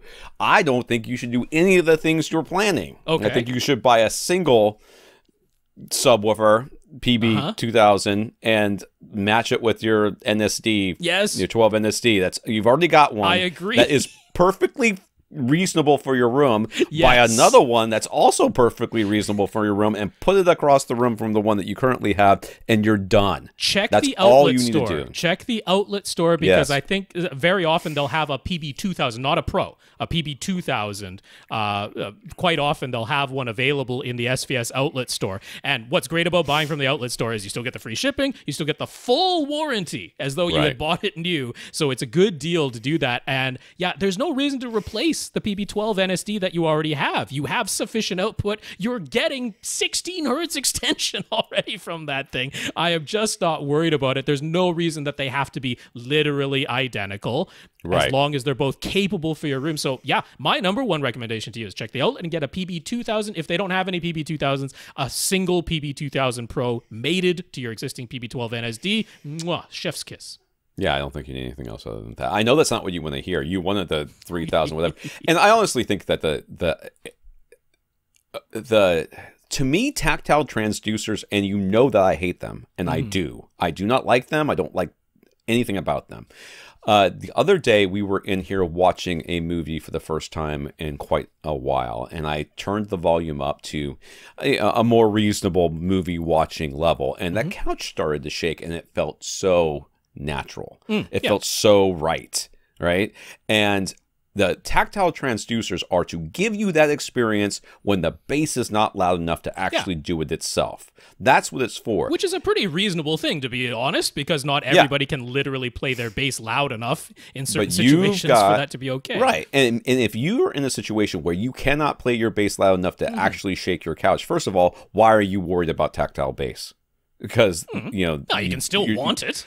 You're not getting it. You're not going to get it from. Well, you could buy 1,000 PB3000s and stack them up to the ceiling, and you're still not going to get tactile bass because you're not going to turn it on from the subs themselves. Yes. So if you're never going to get it from the subs themselves, and don't worry about the tactile bass, just worry about the evenness of the bass. Now, the joy of the evenness of the bass, and this is the thing that most people don't quite get, is that it isn't that you are that you're going to get more bass. It is that the bass will be more even, so you'll be able to raise the volume level kind of, without having these massive peaks that make it seem too loud. Well, it actually is going to sound quieter overall until it's not, and then it's really not going to be quiet. So those are that's kind of how, at least to me, when you add that second subwoofer, that's what you get. You get the ability, since it's no longer got the peaks in it, and then you're watching some random show, and all of a sudden there's bass it's just like boom the peaks and that bass everywhere. That his right seat has. Anybody sitting in their right seat is going to be going at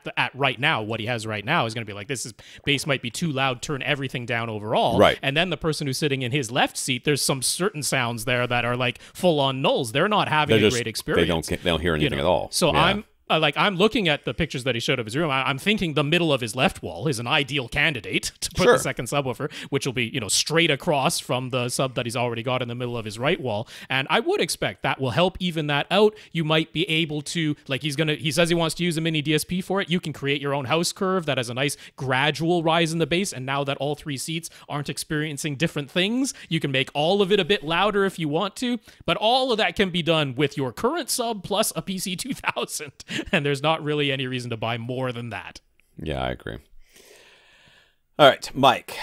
Mike also has a subwoofer question. His room is small, roughly 12 by 12 by 7.5, so it's very small, or about 1,100 cubic feet. He asked for subwoofer recommendations before, knowing that he wants strong 20 hertz output, but he can't really fit any of the big ported models. We told him to go with the SVS SB2000 Pro. That sounds like a very good idea. And he's still strongly considering that, especially with the prices about to go up. Is everything going to be with the prices about to go up? But just buy it. Stop complaining. All right. But he still calls himself an AV noob, and now he's got in his head that he really wants to experience 10 hertz bass. He's been reading something. I can slap you 10 times in the second, and then you can experience it. That is about done. You've experienced 10 hertz bass. Now stop it and go buy a SB1000. I mean 2000. Can any somewhat reasonably affordable sealed subwoofer deliver that? In a small room like his, can a sealed sub deliver infrasonic bass? He did come across the Stark Sound SW12. It's $100 less than the SB2000 Pro. and they'll be $200 less after October 4th. And they claim it plays down to 16 hertz at minus 3 dB. Notice that doesn't say 10, which is what you were looking for, but whatever. That's lower than 19 hertz claimed by SB2000 Pro. Should you go for that instead? Let me look at this stupid subwoofer that I'm probably going to say don't buy. I already don't like it. It's also 3 decibels less than what? I know, right? Because if the other one is louder across the board and then it's minus 3 at 19, if everything is quieter across the board until it gets down to 16, then that where it actually matters in the 40 to 60 hertz range is not necessarily going to be equal. I mean, I don't think the Stark sound is any type of bad looking subwoofer whatsoever. The But specs look okay, but the amplifier is a little sus. But other than that, it's fine. It looks perfectly decent, but like on paper, just objectively, it is not as capable as an SB2000 Pro. So I suspect what's happening is actually playing quieter across the board. Right. And then they can say, okay, now we can claim that the minus 3 decibel point is a bit lower because in reference to what? So please refer back to the question above us. If you've skipped directly here in the timestamps, please refer to the question just before yours, because we go through why 10 hertz bass is just not something that you really genuinely need to worry about. You need to worry about 20 hertz. I'm all for that. You need to worry a lot about 40 hertz, but actually worrying about playing 10 hertz at 115 decibels, which is not going to happen with any reasonably price sealed subwoofer in any size of room, is just not what is actually contributing to your perception of any of that sound. It's all the harmonics. It's 20 hertz and the 40 hertz harmonics. Why 10 hertz, though, is the real question. That's like such a random number to want to hit. I mean, is it... Somebody said it on a forum, I'm sure, or in a video. There's all the YouTube guys, and they talk about it. And I mean, again, the thing that's often happening is they get their first sub that objectively, there are subs objectively, you put them in a room and they can play 115 decibels at 10 hertz. And they go, I've never experienced anything like that. Yeah, you've never experienced 20 hertz harmonics that are that loud. Yeah. That's what you haven't experienced before. It's not the 10 hertz. Or like I say, you'd be able to count it if you were actually perceiving 10 hertz. 10 beats a second. Think about that. It's not that fast. Yeah. I mean, you could just look at the amplifier difference between the Stark Sound and the SVS alone and see that they just don't have the power reserves in order to hit the volume that the SVS can do. So in your room, are you going to really notice? Yeah, are you really going to be able to notice the difference between these two subs? I don't know. I couldn't tell you that for sure, because your room is very small, so maybe you don't need that much output. In an enclosed room like this, you do get a whole lot of room gain, and that SB2000 Pro is only rolling off at a very gradual 12 decibels per octave. So we're saying, it's minus 3 decibels at 19 hertz. So down at 9.5 hertz, it's only 12 decibels quieter. So in all honesty, if you were to experience anything in a room as small as yours, just from the room gain, you're going to get about 6 to 9 decibels of room gain, depending on exactly where it's positioned. Yeah, where it's positioned. Yeah. 9.5 hertz isn't going to be equal to 19 hertz with the SB2000 Pro, but it's still going to be quite a bit. So my advice stays. I do think if you're strongly considering the SB2000 Pro, go ahead and get it before the price goes up by $100, because why the heck not? And my advice hasn't changed to you whatsoever, Mike. I'm sticking to my guns. Yeah, I don't see any reason to. I mean, I just don't see any reason to invest in this other sub over the SVS. I don't think the price difference is great enough for me to say. He was purely looking at the spec that said 16 instead of 19. Yeah, if I look at the rest of the specs, it doesn't look to me. I can see where your $100 went. Okay. In the SVS, you know what I mean? The SVS, I would feel more comfortable. And then not only that, hopefully at some point in your life, you will not be in a 12 by 12 by 7.5 foot room, and you will have two SB2000 Pros that maybe can go into the next room that you maybe not, but this other sub I think is going to, once you take it out of this room, you're gonna just not have much to do with it. Tom, Tom's room is tiny, enclosed, and quite heavily treated. He was running a 5.1 setup in there using Sensierra 2 EX speakers up front with CBM 170 surrounds and a SVS PC13 Ultra cylinder sub, all powered by an NAD T758V3 receiver. Since he had a couple of pairs of Bose Cube speakers lying around, he decided to give Atmos a try. So he's got 5.1.4. He was pleasantly surprised at how much he liked it. I think Bose is a perfect. I think this is a great use of a Bose speaker Sure. because it's probably. I think Atmos frequencies are smack dab in the sweet spot of what Bose can actually play. You've got 200 to 2,000 hertz, not much above or below. Off you go. Off you go. You're good to go. So the additional overhead speakers seem to improve panning sound effects, discrete directional sound effects, and the overall sense of ambiance. So he's going to make it a permanent upgrade. I'm already going to tell you right now, I don't know where this question's going, but if you're at questions, if you're going to ask me whether or not you should get different overhead speakers, the answer is no. You should stick with what you got. Okay. I'm going to tell you right now, that's where I'm going to land on this thing. Unless you have a real good reason why you don't want those things over your head, I'm going to say stick with the Bose. So his NAD receiver has 7 amps built in, so he had to borrow a receiver from another room to try out the full 9 speaker configuration. What's a good small inexpensive 2-channel amp and only needs to power the rear heights? Well, the Fosse one we keep talking about, but I would love to be able to recommend the Dayton Audio one that I've got, but I don't really sell it anymore. So yeah, or the parts. What is it? Is it Dayton? Is that what I have? Yeah, you have a Dayton Audio. Well, you've got the APA 100, and that doesn't exist anymore. Right. That doesn't exist. That's not anymore. around anymore.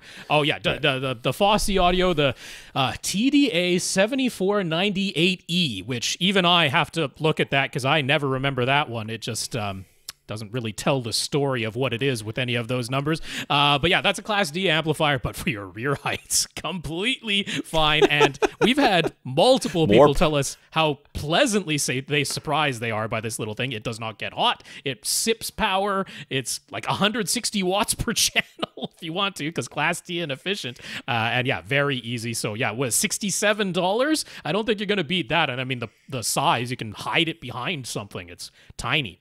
Takes up no space, sips power. Very easy to use. If you just want some alternatives that are more like standard width, the 17-inch width, if that's just what you want, there is the Audio Source Amp 100 VS.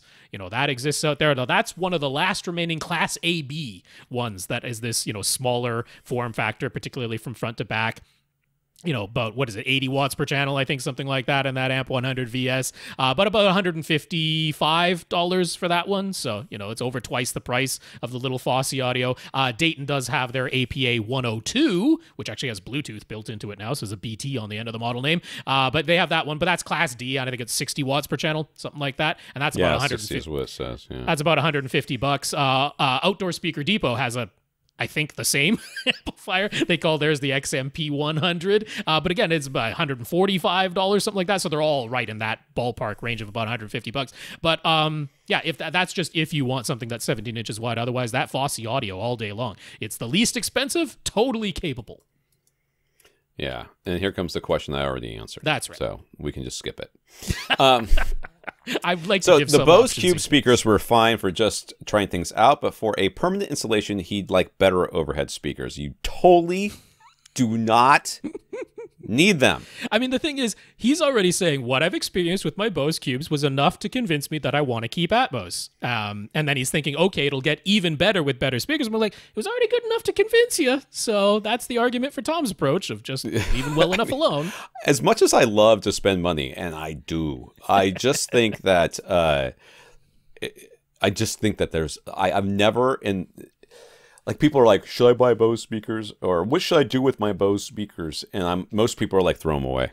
They're garbage. Throw them away. They don't play the whole frequency response, blah, blah. Now I can say with all confidence, Atmos is a great use for these feel Cube like you're speakers. making use of them. And they're at this point, they're free. Right? You're not spending any more money, so why would you?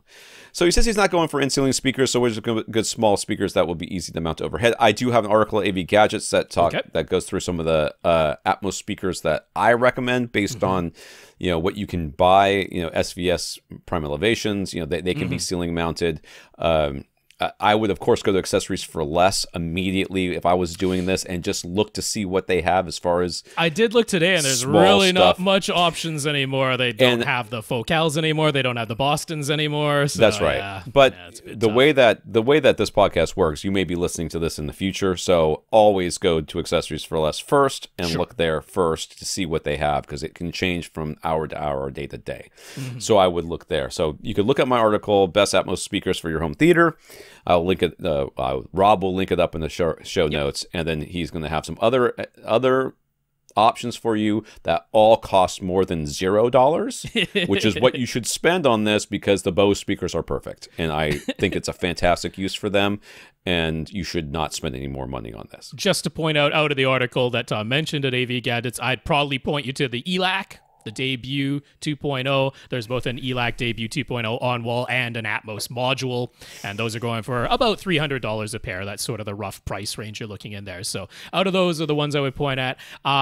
Now, one of my favorites these days to recommend when it comes to very versatile, like on-wall or on-ceiling type of Atmos speakers is AVRant Audio's. Their Novus A5, because that's one of these wedge-shaped speakers that has different mounting positions like all over the place. There's a gazillion ways to mount that AVRant Audio Novus A5, but those are $550 a pair. Those aren't cheap speakers. Those are more expensive than your surround speakers. Not as expensive as your front speakers, but, they're not cheap. But the sound quality is nice and neutral, very easy to mount in whatever way that you want, including you can use them as up-firing ones on top of your speakers if you want to. So I do like how versatile they are. Tom already mentioned the SVS Prime Elevation speakers.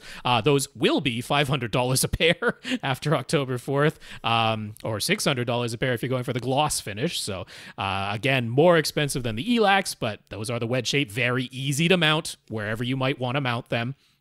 You can request the ceiling bracket fill-in thing if you're actually going to mount them on the ceiling. So which is what I've done. I've got them on the wall and on the ceiling, so I've done both mounting options, and the ceiling mounting is a little bit more of a pain in the butt, but it's not that bad. No, not at all. Ascend Acoustics, of course, themselves have their HTM 200 SE that I love to recommend.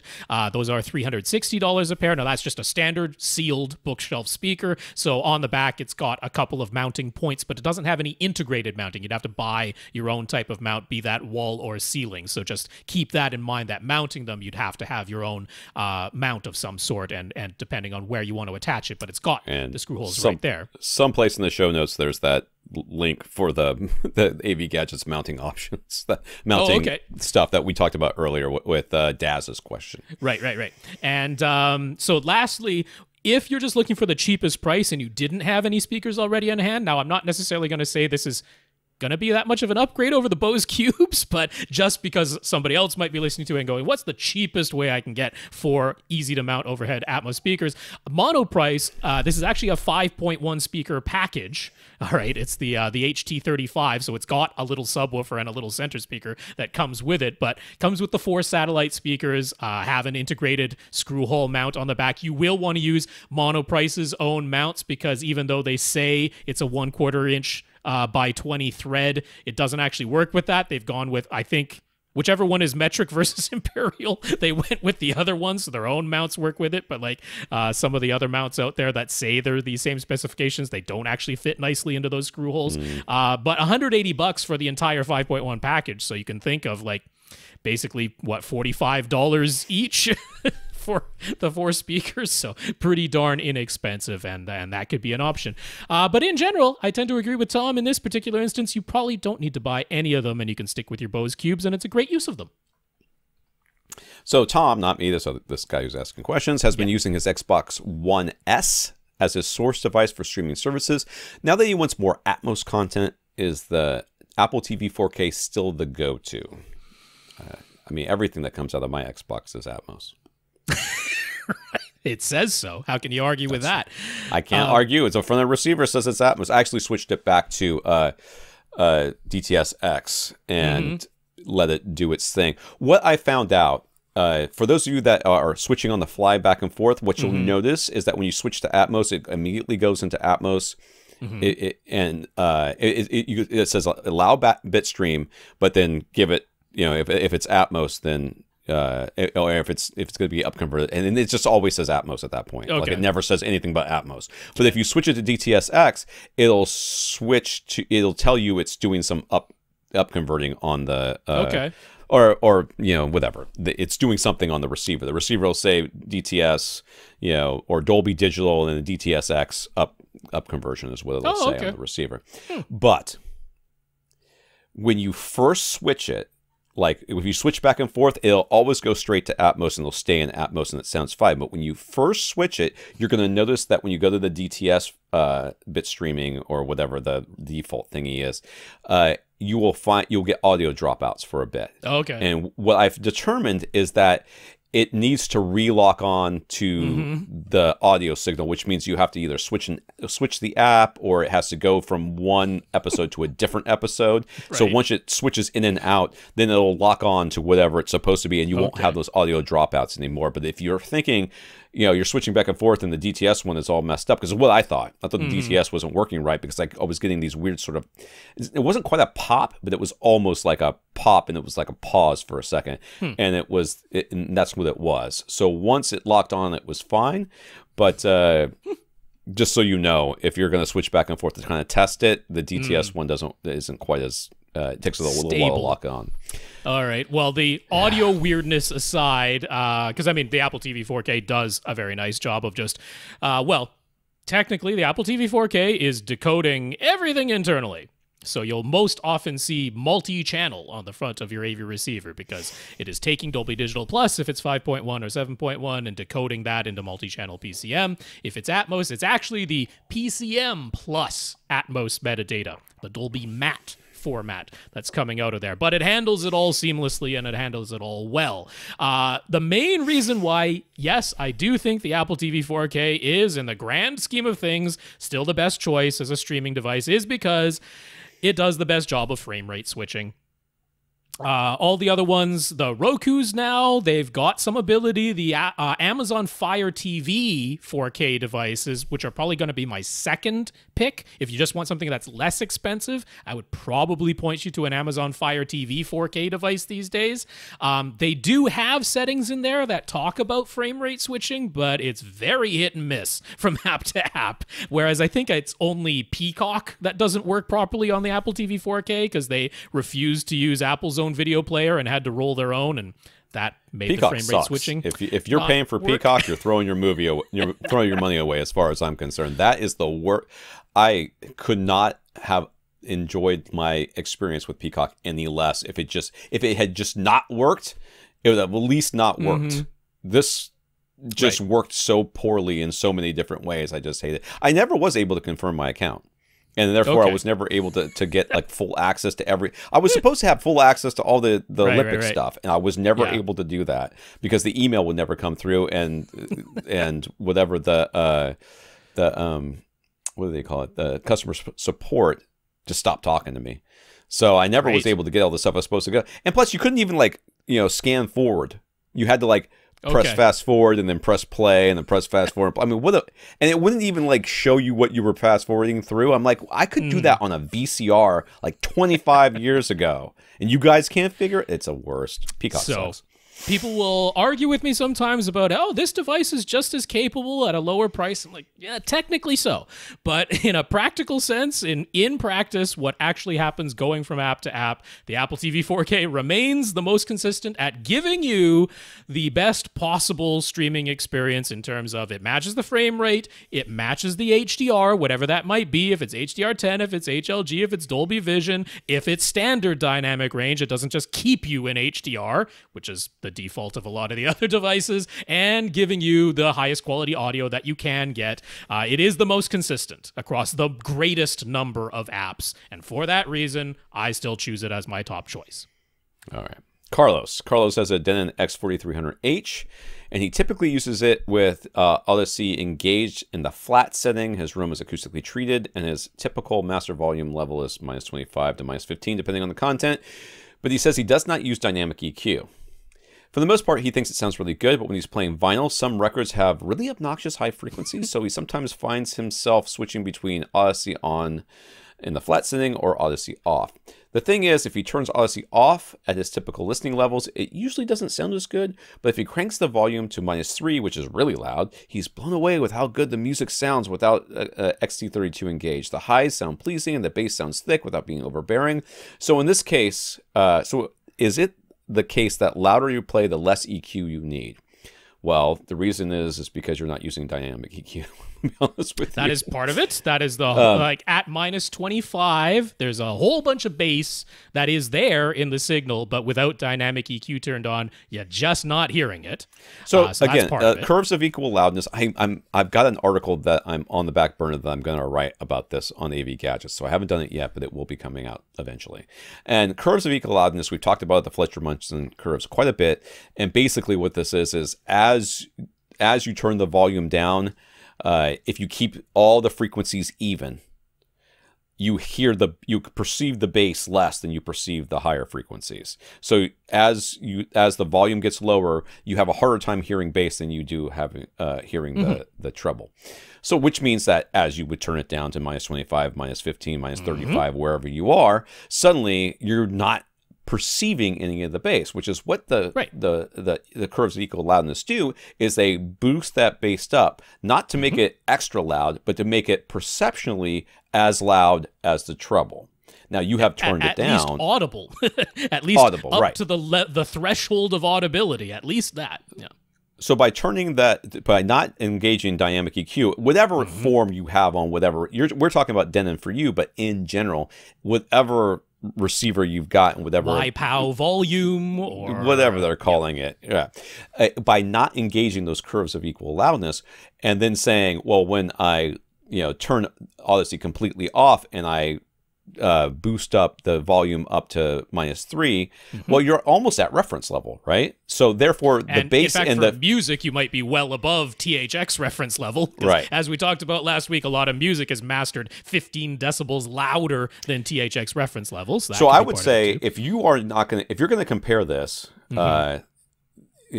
first of all, by engaging Odyssey and not engaging Odyssey, I think perceptually you're going to have a different volume level at -3. You're not going to have the same volume level. So you would have to somehow be able to level match and then change the volume between the two. So whatever's louder is going to be perceived by you as being better on some level. But I think if you had just Odyssey, now you don't need the dynamic EQ on at -3. Right. At that point, you don't barely doing anything. I'd be surprised if it did anything at -3. Yeah. Okay, so you can just turn Odyssey on and off at that point, and there should be a difference, and it should be a positive difference in the case of Odyssey, because whatever inaccuracies are going on in your frequency response because of your room should be corrected. Now, we don't know anything about your room based on what this question here. So it could be that Odyssey literally isn't doing that much for you because your room's so bad. So, and that's often the case. That's often the case. People come to us and they're like, I bought the speakers you said, I put the speakers where you told me to put them, blah, blah, blah. And I turn Odyssey on, it does nothing. Okay, what is your room? It's marble. Like, what do you mean it's marble? It is marble. And we've had people like this. We've had marble floor, marble walls, marble everything. And they're like, Odyssey doesn't do much for me. I'm like, yeah, I know. What would you expect it to do in a highly reflective room like that?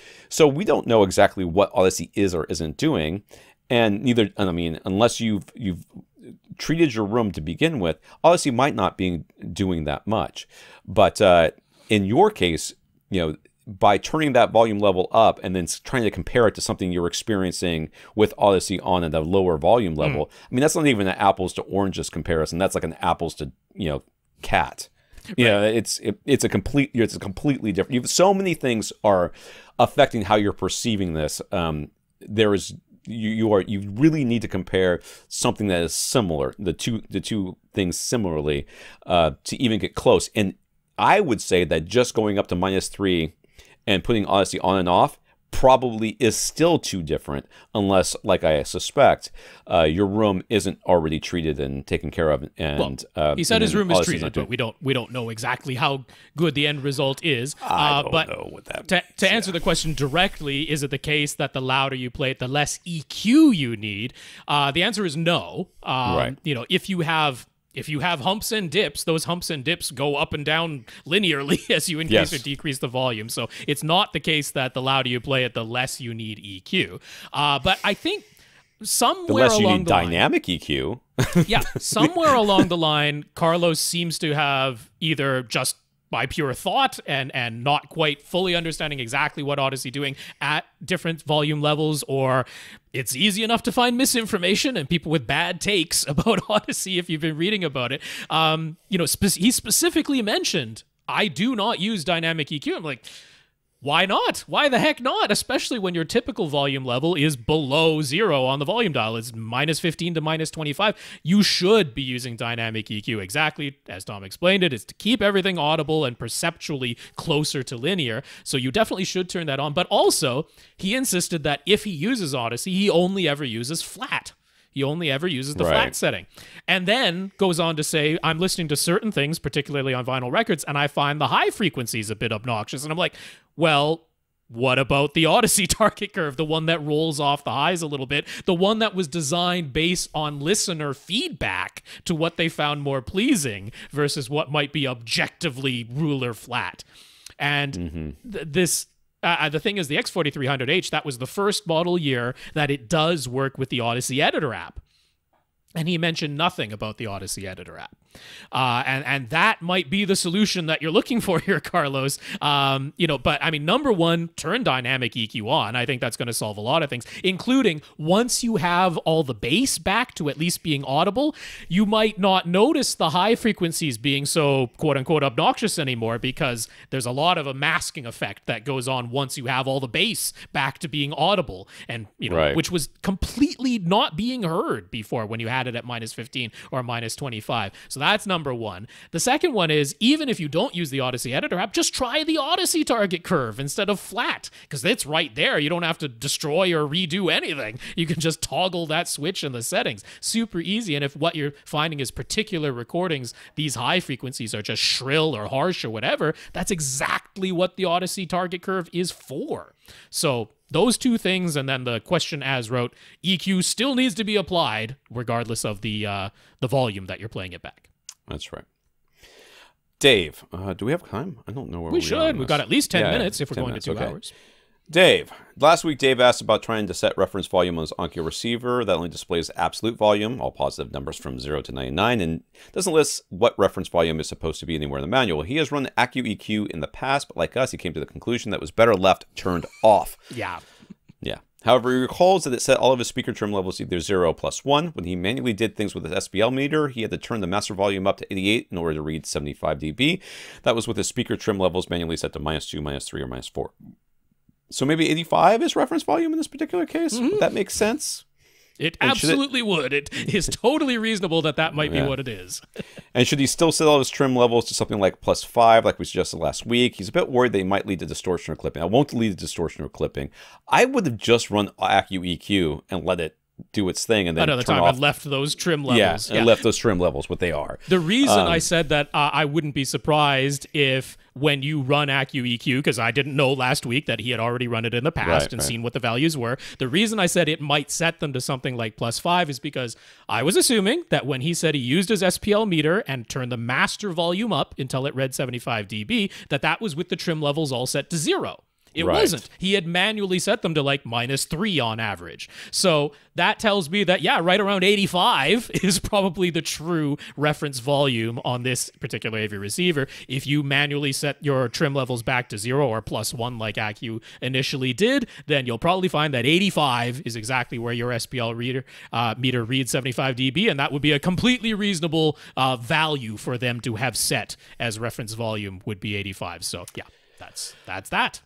Right. So putting all the specifics aside, if he just wants some higher efficiency speakers, more efficient than his Polk RTI setup, what do we recommend? I recommend that you never, ever, ever, ever, ever, ever shop for speakers based on one parameter. Okay. I mean, the only parameter that you should care about when shopping for speakers is how do these sound? Yes. Although, I mean, sensitivity is one that I can look at because particularly if you're in a big room from far away, Right. Yes. it is reasonable to, like, you're not going to want ones that are 82 dB at 1 watt. That's going to be a problem. So that's a reasonable spec to consider.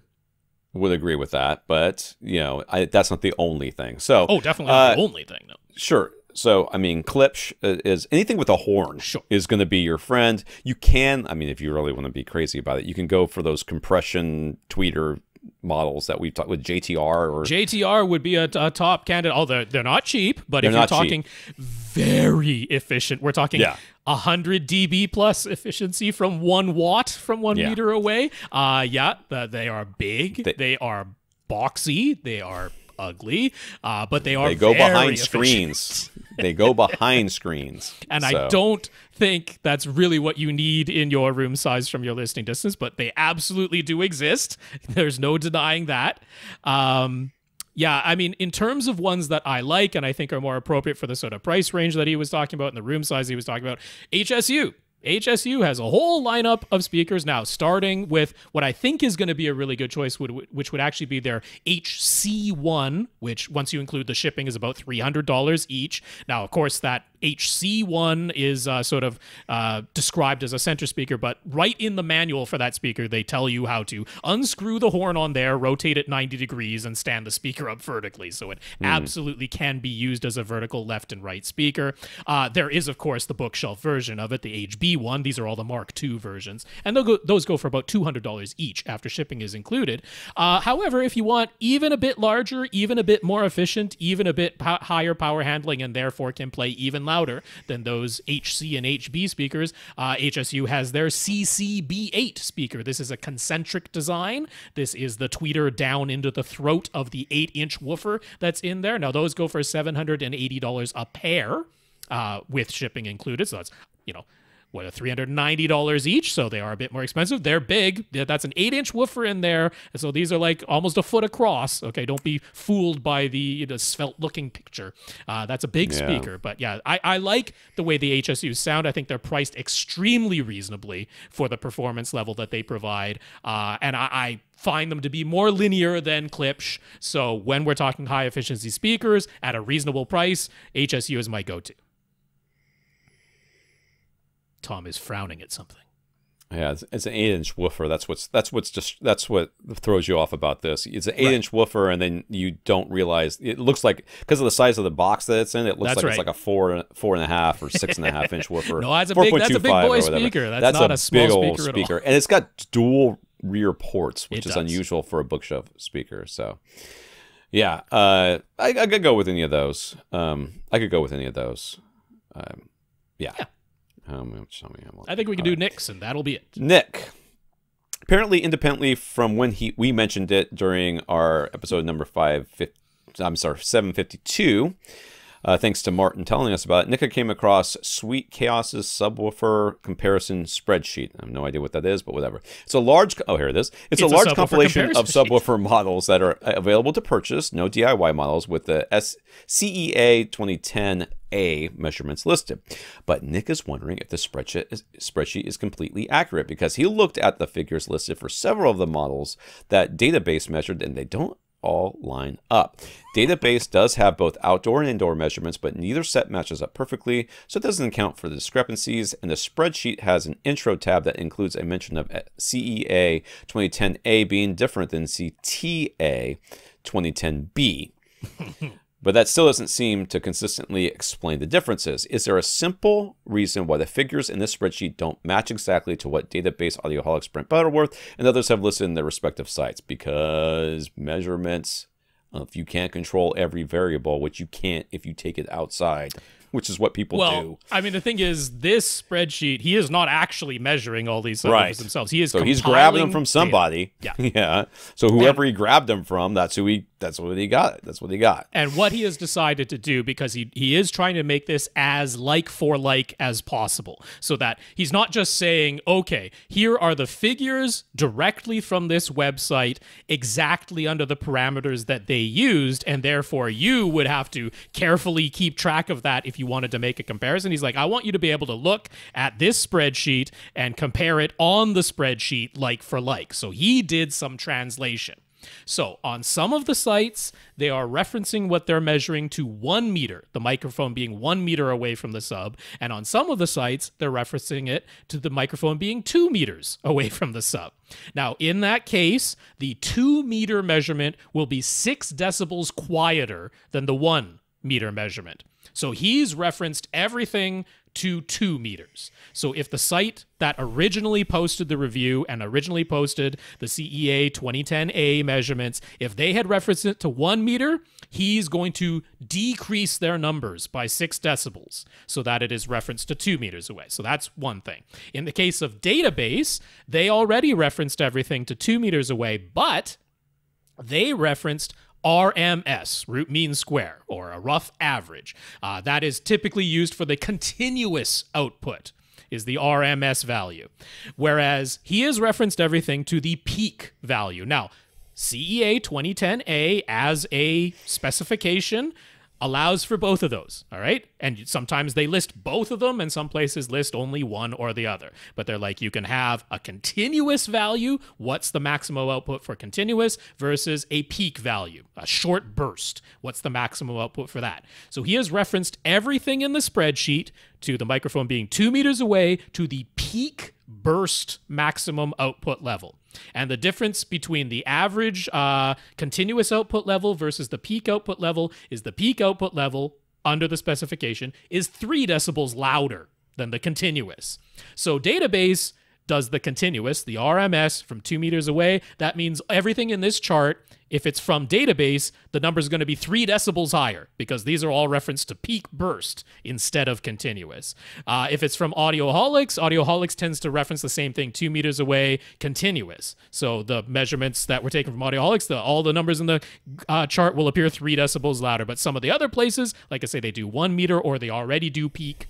So that's the translation that's going on there. I can't say it's exactly simple, but it is consistent and it is understandable why the actual figures that are listed there are different versus what's published on the site. None of them, nothing in this spreadsheet is using the newer CTA 2010B specification, because that one isn't just referencing to the microphone distance or whether it's continuous or burst. They get into some like EQ tailoring and curtaining and distortion figures that are all different. So everything here has been done under the CEA 2010A specification. So you don't have to worry that there was like a CEA 2010A versus a CTA 2010B translation going on. He hasn't done any of that. He's like, I'm only taking sites that post CEA 2010A measurements. So that much is consistent. Okay. I hope so that who we made have some left? sense. We have Karl, which I have already answered him via email, but it's an interesting question that I think people will enjoy. And DJ from Brightside Home Theater, he had a question that I threw in there. And again, a good reference for everyone else. So we will talk about those next week, but they were not time-sensitive questions. They will last, and so that is good to have for next week. First up. All right. This is AVRant, the question that answers your home theater and AV questions. Get your question answered. That answers. We're the question? We're the podcast. What did I say? All right, whatever. Caffeine's really starting to kick in now. Yeah, getting a little fuzzy. So this is the podcast that answers your home theater and AV questions. To get your question answered, all you do is ask. You ask by emailing us at question@avrant.com. We want to thank our 133 patrons over at patreon.com for being our listeners of the week. Patreon's a service where you sign up to be a contributing supporter. So every month they take some money from you and give it to us. So we have 133 patrons. So thank you very much, all of you. Yes, indeed. Patreon.com/AVRant Podcast. If you'd like to sign up for an automatic monthly donation, think of it as a voluntary subscription, if you please. 133 patrons over there. And thank you all very much for your financial support. I also want to thank the people who sent us some notes of gratitude for keeping the podcast going. That includes Jonathan, Tom, Gurinder, Karl, Max, Mike, DJ, Dave, Michael, and Jack. So thank you very much for thanking us. For sure. I'll repeat the names one more time. Jonathan, Tom, Gurinder, Karl, Max, Mike, DJ, Dave, Michael, and Jack. Thank you all so much for those notes of encouragement and gratitude. Really do appreciate them. And a big thank you to everybody who continues to listen. For AVRant, I'm Tom Andrew. And I'm Rob H. Now stay in and listen to something.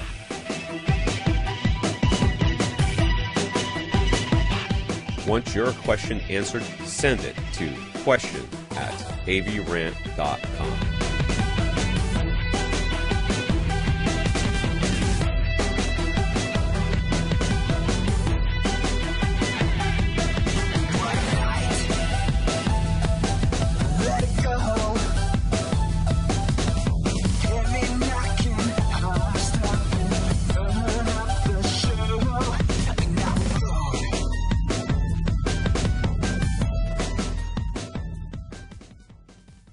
This is AV Rant.